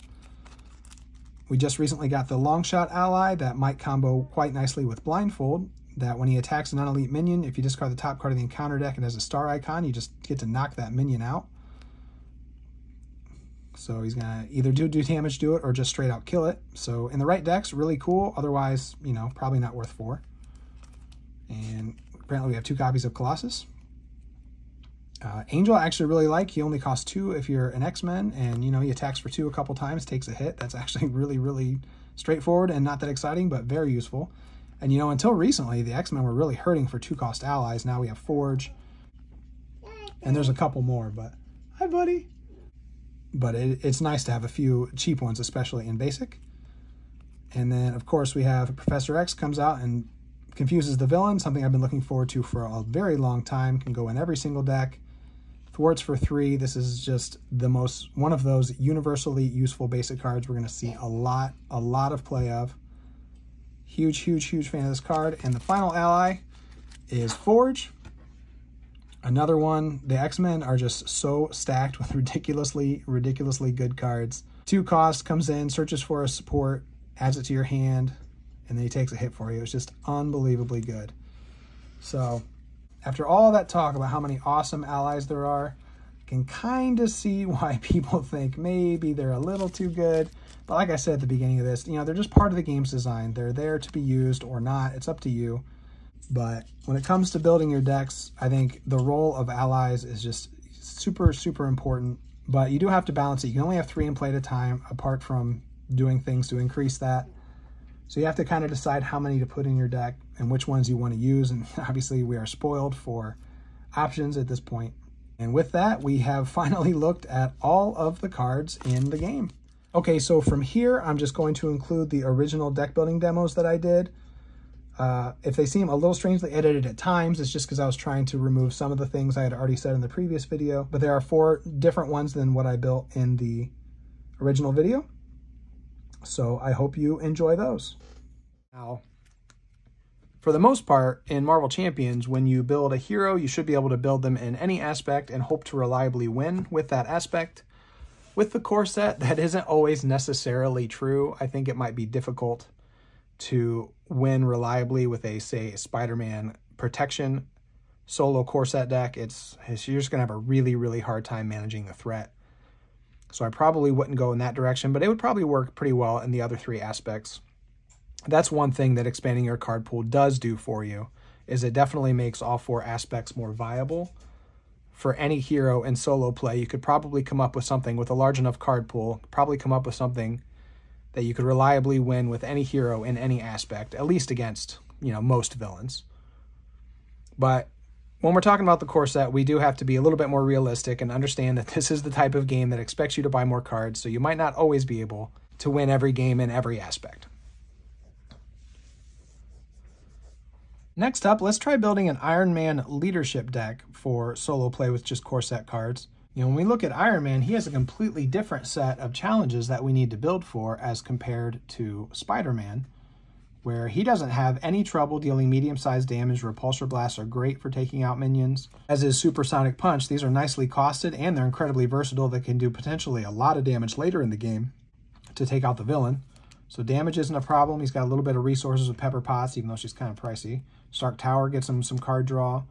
And then when we look at the armor pieces, these kind of do all the work for us. You can use the Arc Reactor to ready him, which is going to give him access to his 2 thwart, which is nice. The armor gives him plenty of health, which helps him stay alive. Helmet provides some threat removal, though it's only 1, but that goes along with his 2 thwart, so that's fine. Powered Gauntlets does more nice, medium, small damage. And the boots just sort of combo with other things and give him a little bit more health. So he's got a little bit more of everything as compared to Spider-Man, who's really more focused on staying alive. But the trouble with Iron Man is his hand size. It's a completely different challenge where you need to be getting his tech out in order to build up his hand. So what that means is you're going to be needing to stay in alter ego at least the first turn or two, because you're going to want access to that 6 hand size. You know, if you flip up to hero form in the first turn, you've only played 1 upgrade, then you're only drawing 2 cards. That's not going to help you progress very far. So you're going to need to stay in Alter Ego at least on the first turn, if not the first 2. So that provides a completely different type of challenge to build for. And again, that's where not every aspect necessarily lends itself to success with just playing with core set cards and trying to win in solo play. But leadership should certainly help us with that. So if we look at what leadership offers us, you know, of course it's going to be all about allies, but the main thing we're going to need to be thinking about, since we're saying in Alter Ego so much, is we have to be able to manage threat without flipping to hero form, and that's where allies really help, and that's where Maria Hill is such a huge, huge help. So we're definitely going to grab her, along with the 3 copies of Make the Call, because we want to be playing Maria Hill as often as possible. You know, she provides that 2 thwart, and of course the card draw is nice too. But she is going to help us keep from losing the game while we're staying in Alter Ego, and she's going to help us draw cards to get to those upgrades. So we're definitely going to want those. And speaking of that, this is where Emergency actually becomes a pretty attractive option with Tony, because he's going to be in Alter Ego, which means the villain is going to be scheming, which means Emergency preventing 1 threat is actually pretty nice. Now, 1 threat's not much, but for 0 cost, 1 threat, that the math actually checks out there. Basically, you want to be removing 1 threat per every card that you spend, and anything beyond that is just really, really nice. But so that's actually a pretty good option. And of course, we're going to take our doubles. Tenacity, I didn't really talk about this with Spider-Man. I don't love this card. You know, it costs 2 to put it out, and then you have to spend another 1 to activate it. It's not terrible, but unless you're just really, really, really wanting to be using your basic activation a lot, like this is a card I would really consider for She-Hulk, since she can attack for 3, and she just wants to be punching and punching and punching, then this is a card I might include with her, but I'm not that fussed about putting it in with Tony, because, you know, his basic activation is going to be thwarting. It's going to be nice, but we don't need to be spending that many resources to thwart. Since he's going to be in Alter Ego so much, plus he gets so much extra health with his upgrades, I'm not as excited about First Aid yet. We're going to grab Nick Fury and Mockingbird because I just think they're really good. We're going to grab the Mansion and Helicarriage because I think they're really good. And then he's really, really good at medium damage, so I'm definitely less interested in the Haymakers for now. We're going to set those aside. So there's 14 of our 25 cards. And all we've really done is add basics and Maria Hill. But Maria Hill's kind of the core of our strategy here. We really just want to manage the threat as well as we can. Now, like I said, when you're building with core set, you're pretty much going to take all the allies you can get because there just aren't very many. So we'll add Hawkeye and Vision just because we want the extra versatility provided by the allies. They are a little pricey, but they're very useful.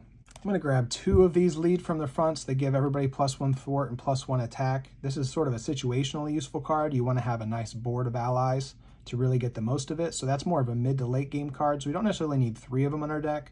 That's just one more thing to think about when you're building. How many copies of each card should you put in? If it's something you really feel like you want to be seeing often and early, you want to include 3. But for a card like this, that I'm okay if I don't play this until later in the game, I don't need 3 of them in my deck. I don't need to be drawing these in my opening hand. So we'll start with 2 of them for now. Again, options are limited in the core set, so we might need the 3rd one just to get to 25. But we'll go with that for now. Kind of the same philosophy with Inspired here. We're not necessarily trying to build any kind of Voltron deck or anything, but still getting the +1 thwart and +1 attack. As long as you get at least a couple uses out of this before the ally goes away. You know, if we can put this on Hawkeye or Vision, this is still going to be worth its cost, so we're going to grab those. All right, it's starting to get harder for me to pick cards I really want, and this is just another element of deck building. A lot of times you're going to know the first batch of cards you're going to want, you know, whatever inspired you to build the deck in the first place, which again, with core set cards, you're pretty much just trying to shore up your hero's weaknesses. There isn't necessarily any major inspiration or huge combos here, but still, there are going to be some cards that are going to be pretty obvious, and then maybe when you get towards the end, you know, it might be harder to find exactly what you're looking for. But I'm going to go ahead and grab these 2 first aids. One, because they have the mental trait, which is actually useful for Tony. It helps power the boots to get him to aerial, and he wants to be able to get to aerial. So even if you don't need to play the first aid for the healing, it's nice to have some cards in the deck with the mental resource. Definitely something to think about for certain heroes. And also, since we are going to be relying on our allies to do a lot of the heavy lifting in the early game as we're building up our armor, You know, healing Vision for 2, or even healing Maria to get 1 more thwart out of her, you know, paying 1 cost to get 2 more thwart isn't that bad. So first aid's actually a pretty decent option here for us. Now we want to be considering, do we want the power of leadership? Let's see, we have 1, 2, 3, 4, 5. We have 5 cards that cost 2 or more in leadership. So we don't really need that much. I'm going to go ahead and include 1 just because we are looking for cards to fill us up to 40. Now that I think about it, we do also have Make the Call. And the power of leadership does work through Make the Call. So in a way, it's like we have 3 more cards that could potentially cost 2. You know, it's going to help us to keep putting out Vision. It's going to help us to keep putting out Hawkeye. You know what? I am going to grab both of them. And worst comes to worst, it's a wild resource. So again, it can be used to help pay for going into aerial. So it's not all that bad. That puts us to 24. We need 1 more card. I'm going to go ahead and put that 3rd copy of Inspired in there. Because of Make the Call, we actually have more allies than it looks like we do. So there's a pretty good chance you're going to get enough use out of that it's going to be worth your while. So if I were building a leadership deck out of the core set with Tony, that is what it would look like, and that's sort of my thought process behind it. Now, let's go ahead and do 1 more core set deck. I'm actually having a lot of fun putting these together. I didn't plan these ahead of time, so this is just me showing you exactly what my thought process would be like if I were building a deck. Let's build She-Hulk in Justice. So once again, I would go through my hero and see where it struggles and where it's strong. So we know She-Hulk is super good at dealing damage. She has an ability when she flips into hero form that deals 2 damage. She can attack for 3. She has 3 copies of this 1-2 punch. So these basically translate into 3 more damage each time. She has the 2 copies of the Superhuman Strength, which is 2 more attack when she does her basic attack, and deals some stun, so that helps keep us alive. She's got a split personality, just going to let her draw a bunch of cards once. She's got Focus Rage, it gives her more card draw. And kind of one of her themes is she sort of wants to take damage so that she can get off a big Gamma Slam. Now, you don't really need help dealing damage to yourself. The villain's going to do that for you, but, you know, with your copies of Focused Rage, that's going to let you draw some cards. And then, you know, if you can get off a big Gamma Slam, that can pretty much kill off a villain in 1 hit. So you're going to be able to take out 1 stage with 1 Gamma Slam. Where she really struggles, again, is in thwarting. This is actually kind of a common theme with playing in solo, is managing the threat can be really difficult for certain heroes. You know, she's only got a 1 thwart. She wants to be attacking anyway. And then her thwart cards are kind of weak. You know, she's got 2 copies of Legal Practice. You have to be an alter ego to play it. And then you have to discard cards to remove 1 threat for each one. It's very, very inefficient. She's got a couple of those. And then you do have the Superhuman Law Division, which isn't too bad. If you happen to be an alter ego, you spend the mental to remove 2 threat. That's actually pretty good. But you don't want to be hanging out in alter ego removing threat, even though I know that's also her alter ego power prevents the threat. So she's got enough to keep her alive if she does want to flip down, but it's not really going to do a lot for you. So Justice makes a good match for her. You know, you just need to be able to manage the threat long enough to win. Like I said at the beginning, you don't have to remove all the threat to win the game. You just need to prevent yourself from losing by the scheme. So just enough threat removal to keep her in the game should be plenty. So really, that's the main thing she's lacking. Now, she doesn't have a lot that's going to keep her alive, other than she has a ton of hit points. She's got 15 hit points, but she also wants to be taking damage to prepare for that Gamma Slam. So she probably wants a little bit of help staying alive, and she definitely wants some help in threat removal. So that's what makes Justice a good match. So let's see what we can do for her. Now, obviously, in the core set, for Justice is just such an awesome, awesome option for a moving threat, or moves 3 threat for basically 3 cards. You know, the 2 it costs plus 1 more. So basically for 3 effective resources, you get to remove 3 threat. And if you do manage to hit that mental kicker, you get a 4th. This is just such a staple card. We definitely want all 3 of those. And we're not going to be exhausting to thwart, so Heroic Intuition isn't a very interesting option. We know we're pretty much going to be taking the allies because that's what's available, though these are good allies. They're pricey, but you definitely can get a lot of value out of both of them. Let's go ahead and grab the basic cards. Pretty much always going to include all 3 doubles. I just really like Mockingbird and Nick Fury, and I really like having those. So that gets us about halfway there. Now, when it comes to the core set Justice cards, they really pretty much only manage threat. There's not any variety with what's available. So we have great responsibility. When any amount of threat we place on a scheme, we take this damage instead. I so wish this wasn't a hero interrupt, because really you're only going to be using this to prevent the 1 threat that's going on per turn, or if they happen to draw in advance. So even though she doesn't mind taking damage, I don't really love this option. Maybe we'll come back to it. Surveillance Team's pretty good. It's going to remove 3 threat for, 2 costs. It's very reliable, and I like reliable threat removal. Another thing I forgot to mention with She-Hulk that is a bit of a challenge for her is she only has 4 hand size. So we prefer to keep the cost down in her deck if possible, though again, options are limited in the core set. But Surveillance Team is nice to remove threat because it's reliable, it's going to be on the table, it's going to work every turn. You might not draw into a 4 Justice the turn that you need it, but as long as you have Surveillance Teams on the table, that's going to help. Interrogation Room is pretty good against Ultron, it's okay against Claw, and it's terrible against Rhino. We're going to go ahead and put it in there and just assume that you're mostly playing against Claw and Ultron, because after you defeat a minion, you can exhaust or remove a threat. This is actually really good if you can trigger it reliably. And it's a cheap card. That gets us up to 16. And now this is where I might really consider grabbing these Tenacities, because we want Jen to just be punching over and over and over again. Really, the theme for this Justice deck would just be manage the threat long enough for Jen to punch the villain down. So Tenacity is kind of expensive, but it is going to allow her to use her 3 attack more often. And it requires punch resources to trigger. And, she's definitely got a few in her deck, a decent mix. And since we know we're going to be needing punch resources, I'm going to go ahead and grab these 2 Power Justices. If we look at our costs here, there's 3, 4, 5, 6, 7, 8 cards that cost 2 or more. So that tells me let's go ahead and grab both of these. The Wilds will be nice for Tenacity, and there's a pretty good chance we're gonna need those. So we have 4 cards left. I think I really like First Aid as an option here. She's going to be damaging herself a decent amount with her Focus Rage. If you can get these on the table to draw cards, this is really, really good, but First Aid is going to help you get some of that health back. And since we're not going to be blocking, other than the allies that we put in to defend for us, we don't really have great survivability here. And you don't really want to be blocking with Daredevil. He's actually an ally that I think is worth getting all 3 of his uses out of, because you're going to get, after he thwarts, you get to deal damage. So it's going to be 2 thwart and a damage, 2 thwart and a damage, 2 thwart and a damage every time.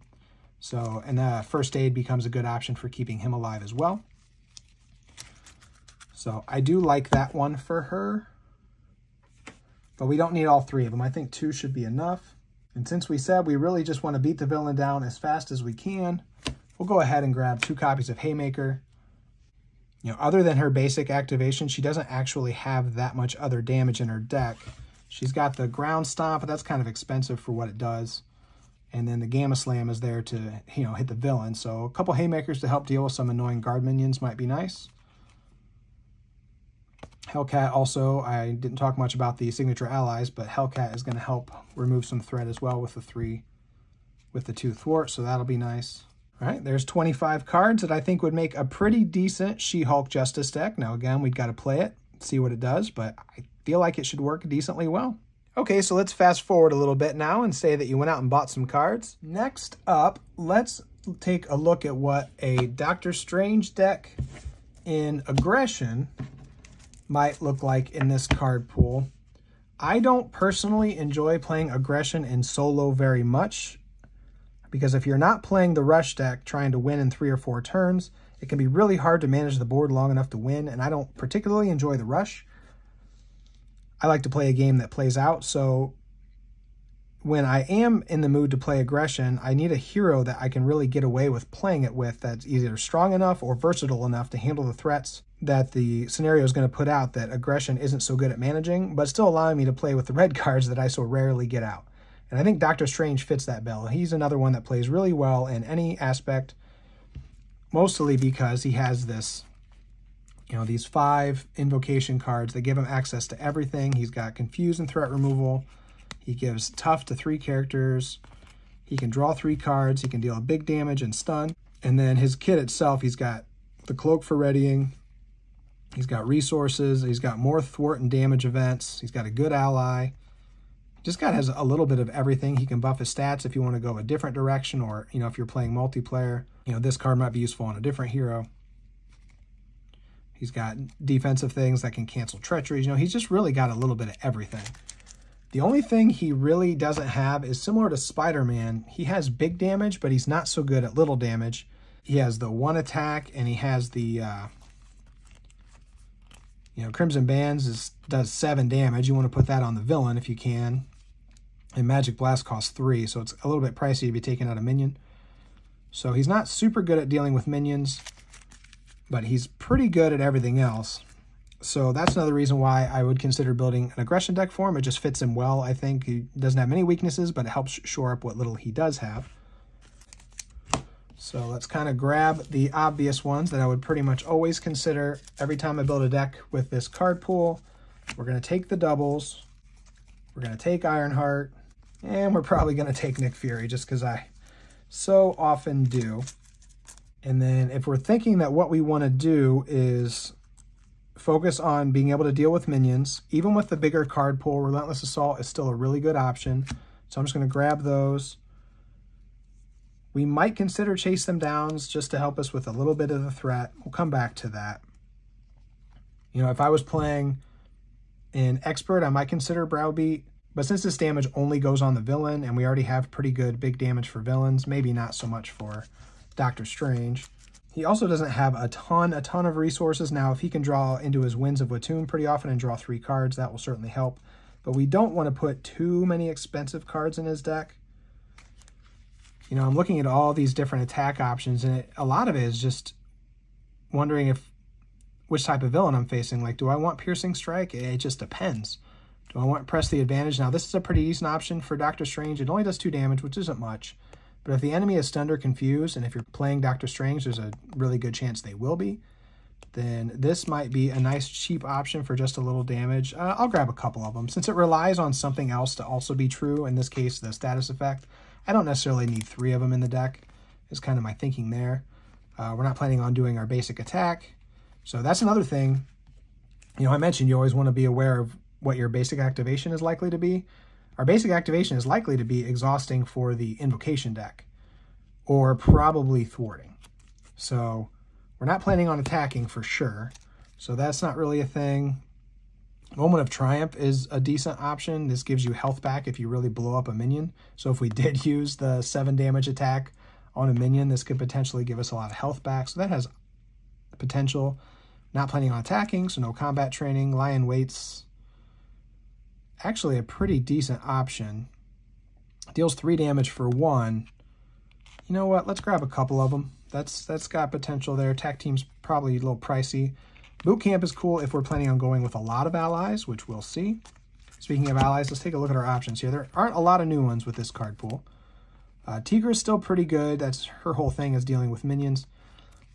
Now that we have a few more options, I consider Hulk to be more of a blocker than an attacker, so we're going to grab him just as a cheap blocker. He can maybe take a couple hits for us. I don't really like Lady Thor that much just because she only puts damage on the villain. That's her special ability, and in solo, that's less interesting. Now, if I were playing a red multiplayer deck that was designed to just hit the villain hard, this would be a good option, but I don't like her that much in solo. Spider-Girl's great just because she's cheap. Apparently, I have her in the sleeve upside down. So we'll definitely grab her. It's just nice to have a blocker. Now, I do like Wasp, but you have to pay for her with lightning resources. And let's just see. We've got a pretty decent amount of... You know what? I'm going to go ahead and grab Wasp. She has a decent amount of lightning resources to choose from in the aspect. And then the hero decks, you know, there's a few. There's a few. Especially on Magical Enhancements. This is a card I don't really like to play in solo anyway, and it has lightning, so... that's something to consider.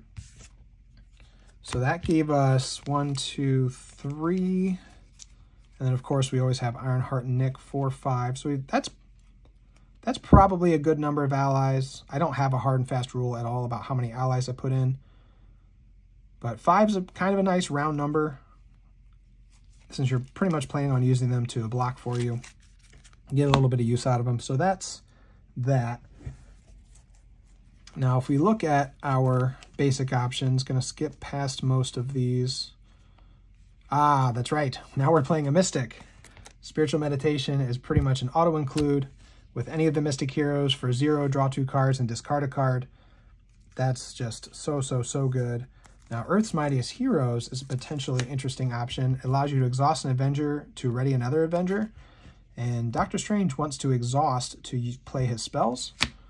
So if we have a decent amount of Avengers allies, we have 1, 2, 3. Well, we have 3. We could consider trying to get a couple more in there, though. Earth's Mightiest Heroes. I'll keep that to the side. That might be interesting. Just seeing if there's any more interesting basic cards. Tenacity continues to be too expensive. Sorcerer Supreme is an obvious auto-include with Doctor Strange. That free card every single turn you're in hero form is just so good. Now, anytime you're playing an Avenger and you own a Quinn Carrier, you pretty much want to grab one. Just getting another resource every turn is so good, and the Wild could help pay for Wasp anyway. Team building exercise isn't that interesting. We don't have that many Avengers. Okay, how many cards is that? All right, so that gets us to 20. Just kind of looking over. So we've got a few allies. We have a lot of decent small damage now. We might consider adding a little bit of threat removal, what little there is in aggression. Yeah, I think I'm going to go ahead and grab... Basically, our options at this point with this card pool are Chase Them Down and Into the Fray. Chase Them Down, obviously, is cheaper and removes 2. Into the Fray is expensive, but it deals damage to a minion, and it could potentially remove some. It just depends on how big the minion was. Considering doing a mix of both, actually.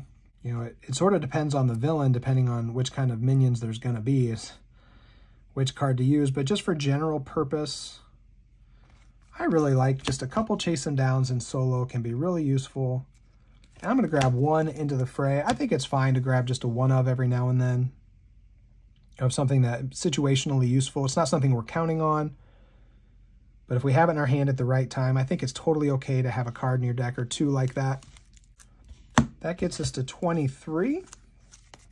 But one thing we want to be thinking about is our resources. So we have 1, 2, 3, 4, 5. We have 6 red cards that cost 2 or more. That tells me we're kind of right on the brink of whether or not we need the Power of Aggression. Now we have quite a bit of card filtering with Spiritual Meditation, as well as the, you know, we're going to be able to play Winds of Atum a few times. Going to let us draw a lot of cards too. What that's going to do is let us match up our resource cards. So let's go ahead and grab just 1. We don't want to be drawing into too many resources. And you know, when in doubt, if I can't think of another card, Mockingbird is always worth bringing. So that is 25 cards. This is a Doctor Strange deck I think I would really enjoy. Now, I had these aside. Yeah, I think you could definitely build a Doctor Strange deck that wants to use these cards, but you probably want a few more Avengers allies just to really make good use of them. So I decided not to go that route. Otherwise, I think this looks like it would be pretty fun. If we go with Scarlet Witch in Justice, so say you're playing a 3 or 4 player game and it's going to be your job to manage the threat. How would we build a deck that goes with that? The philosophies are actually pretty different because, you know, before we were so focused on trying to have all the effects. You want access to a little bit of everything, and especially shoring up your hero's weaknesses. When you're playing in multiplayer, it really gives you the freedom to lean into your hero's strengths. Even in 2 players, you could sort of do that. Think of this as more 3 or 4 player, and then for 2 player, it's kind of a little bit of, it's still mostly what I was saying before with the other examples, but maybe, you know, you could ignore one element of the game a little bit more and let the other player handle that. But in 3 or 4 players, you know, you've got one job to do, and in this particular example, it's going to be removing threat. So we want to know what Wanda's good at. And she's kind of pretty good at everything. She's got really good access to status effects, which makes her really nice for multiplayer. She's going to be able to stun and confuse the villain, which is going to help the whole table. She's got Magic Shield, which could do some defense. Molecular Decay does some big damage. And so she can do a little bit of everything. And certainly threat removal is one of them. But when building for multiplayer, we want to really include a lot of whatever it is we're supposed to be doing. You know, we're supposed to be removing threat. So we're going to grab the best threat removal cards like For Justice. And now that we have this bigger card pool, we have access to Clear the Area, which is one of the best threat removal cards. Now, one thing that's interesting about Clear the Area is in 3 or 4 player, it might be less of an interesting option because it wants to be removing the last threat on a scheme, and maybe in 3 or 4 players, it's a little hard to guarantee that's going to happen. But we're still definitely going to at least add it as a consideration. Something else I might consider in multiplayer that I wouldn't normally think of for solo play is Crisis Averted, because it's kind of pricey and it removes such a big chunk of threat. But this is where the difference between solo and multiplayer comes into play. You're far more likely to have a big chunk of threat. Either, you know, side schemes come out with 6, 12, 18, however much threat, a lot. And so this is going to help you remove that kind of threat. You're never going to have 6 threat to remove in solo, or at least, you know, not as often. So I would definitely consider grabbing these for a threat removal. And then as far as other effects go, you know, I think those are probably the best options. Multitasking, actually, there's a good chance this will make it in instead of Clear the Area. As nice as it is to draw that card with Clear the Area, multitasking is going to have a lot of targets and might be more useful in the end. Turn the Tide is a really good solo card, but this is where, you know, it's not your job to deal damage, and Wanda already has decent damage just within her kit. So you're not necessarily looking to add more to your deck for multiplayer. But something you might consider is Skilled Investigator. Now, I only grabbed one for my cards to work through here, but you know, you can put up to 3 of these in your deck, and you can play them under any player's control, and that's something we haven't talked about because we've been talking about solo decks. But you want to be passing these out, so I would actually put 3 of those in your deck. Heroic Intuition becomes an interesting option now since you're most likely going to be exhausting to thwart, so you're going to get an extra thwart out of that every turn. Some of the old options like Interrogation Room and Surveillance Team are a little less interesting just because we have better cards now.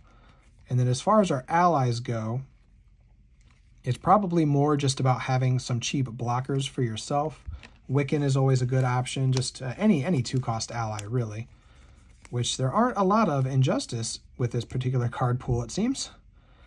So Spider-Man would also be an option just because after you play him, you get to remove 3 per player from a side scheme. So again, if you're playing 3 or 4 players, that's definitely huge, and it's not something I would play in solo, so you probably want to grab it. And maybe Jessica Jones as well. Daredevil might be a little pricey for what you're trying to do here. Of course, we're going to grab our doubles when it comes to the basics. We're playing a Mystic, so we definitely want the Spiritual Meditations. We don't really care about readying. A lot of these we're going to just skip past. You're definitely going to find once you start building a lot of decks that there's just certain cards you know you like using and certain ones you don't. So Sorcerer Supreme definitely comes along.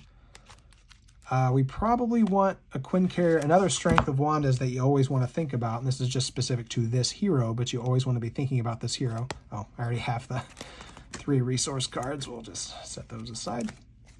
Is she has this, where is it? Chaos Magic that lets her play a card from her hand ignoring its cost. So it's always good to grab some expensive cards to go along with that. So certainly the Mansion would be good, and the Quinn Carrier is just always nice. Like I said, I pretty much always play Ironheart, and I pretty much always play Nick Fury. And since, especially because she could potentially play Nick Fury for free with that Chaos Magic, that's just such a no-brainer.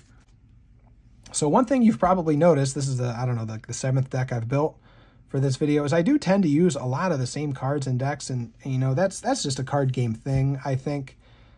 Or maybe that's just a me thing, but some cards are just better than others.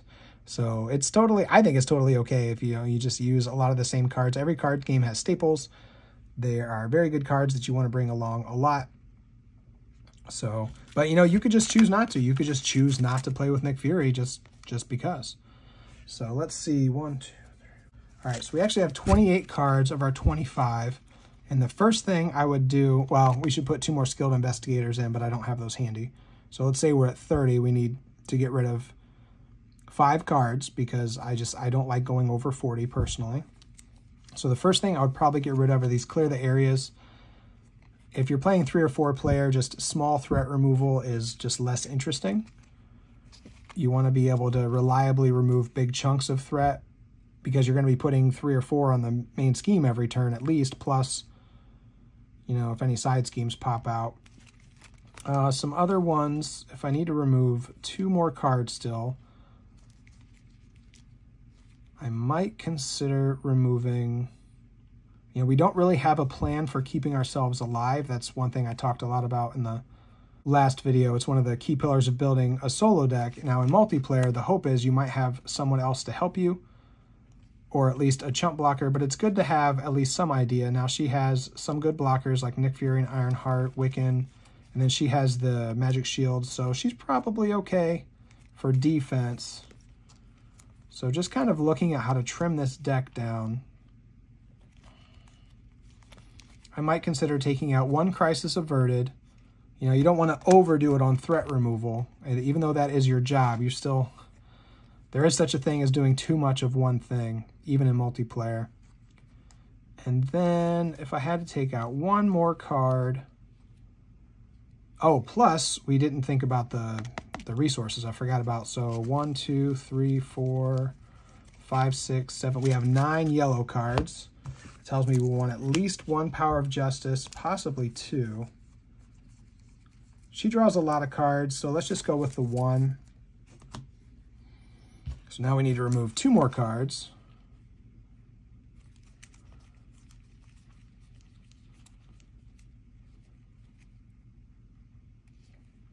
I think I'd probably take out Heroic Intuition. It's really not that big of a deal to be able to thwart for 1 more every turn. This is far more useful in solo, I think, if you're going to be thwarting. So we'd probably take that out. And maybe one of the multitaskings. So if we had 3 skilled investigators in there to pass around to other people, that gets us up to 25. And what this does is this gives us a pretty good base for threat removal. You know, we should be able to reasonably remove threat every turn. You know, we've got our nice card draw. We've got a lot of really reliable allies. They're going to help in various ways. Skilled investigators are going to help out the rest of the team.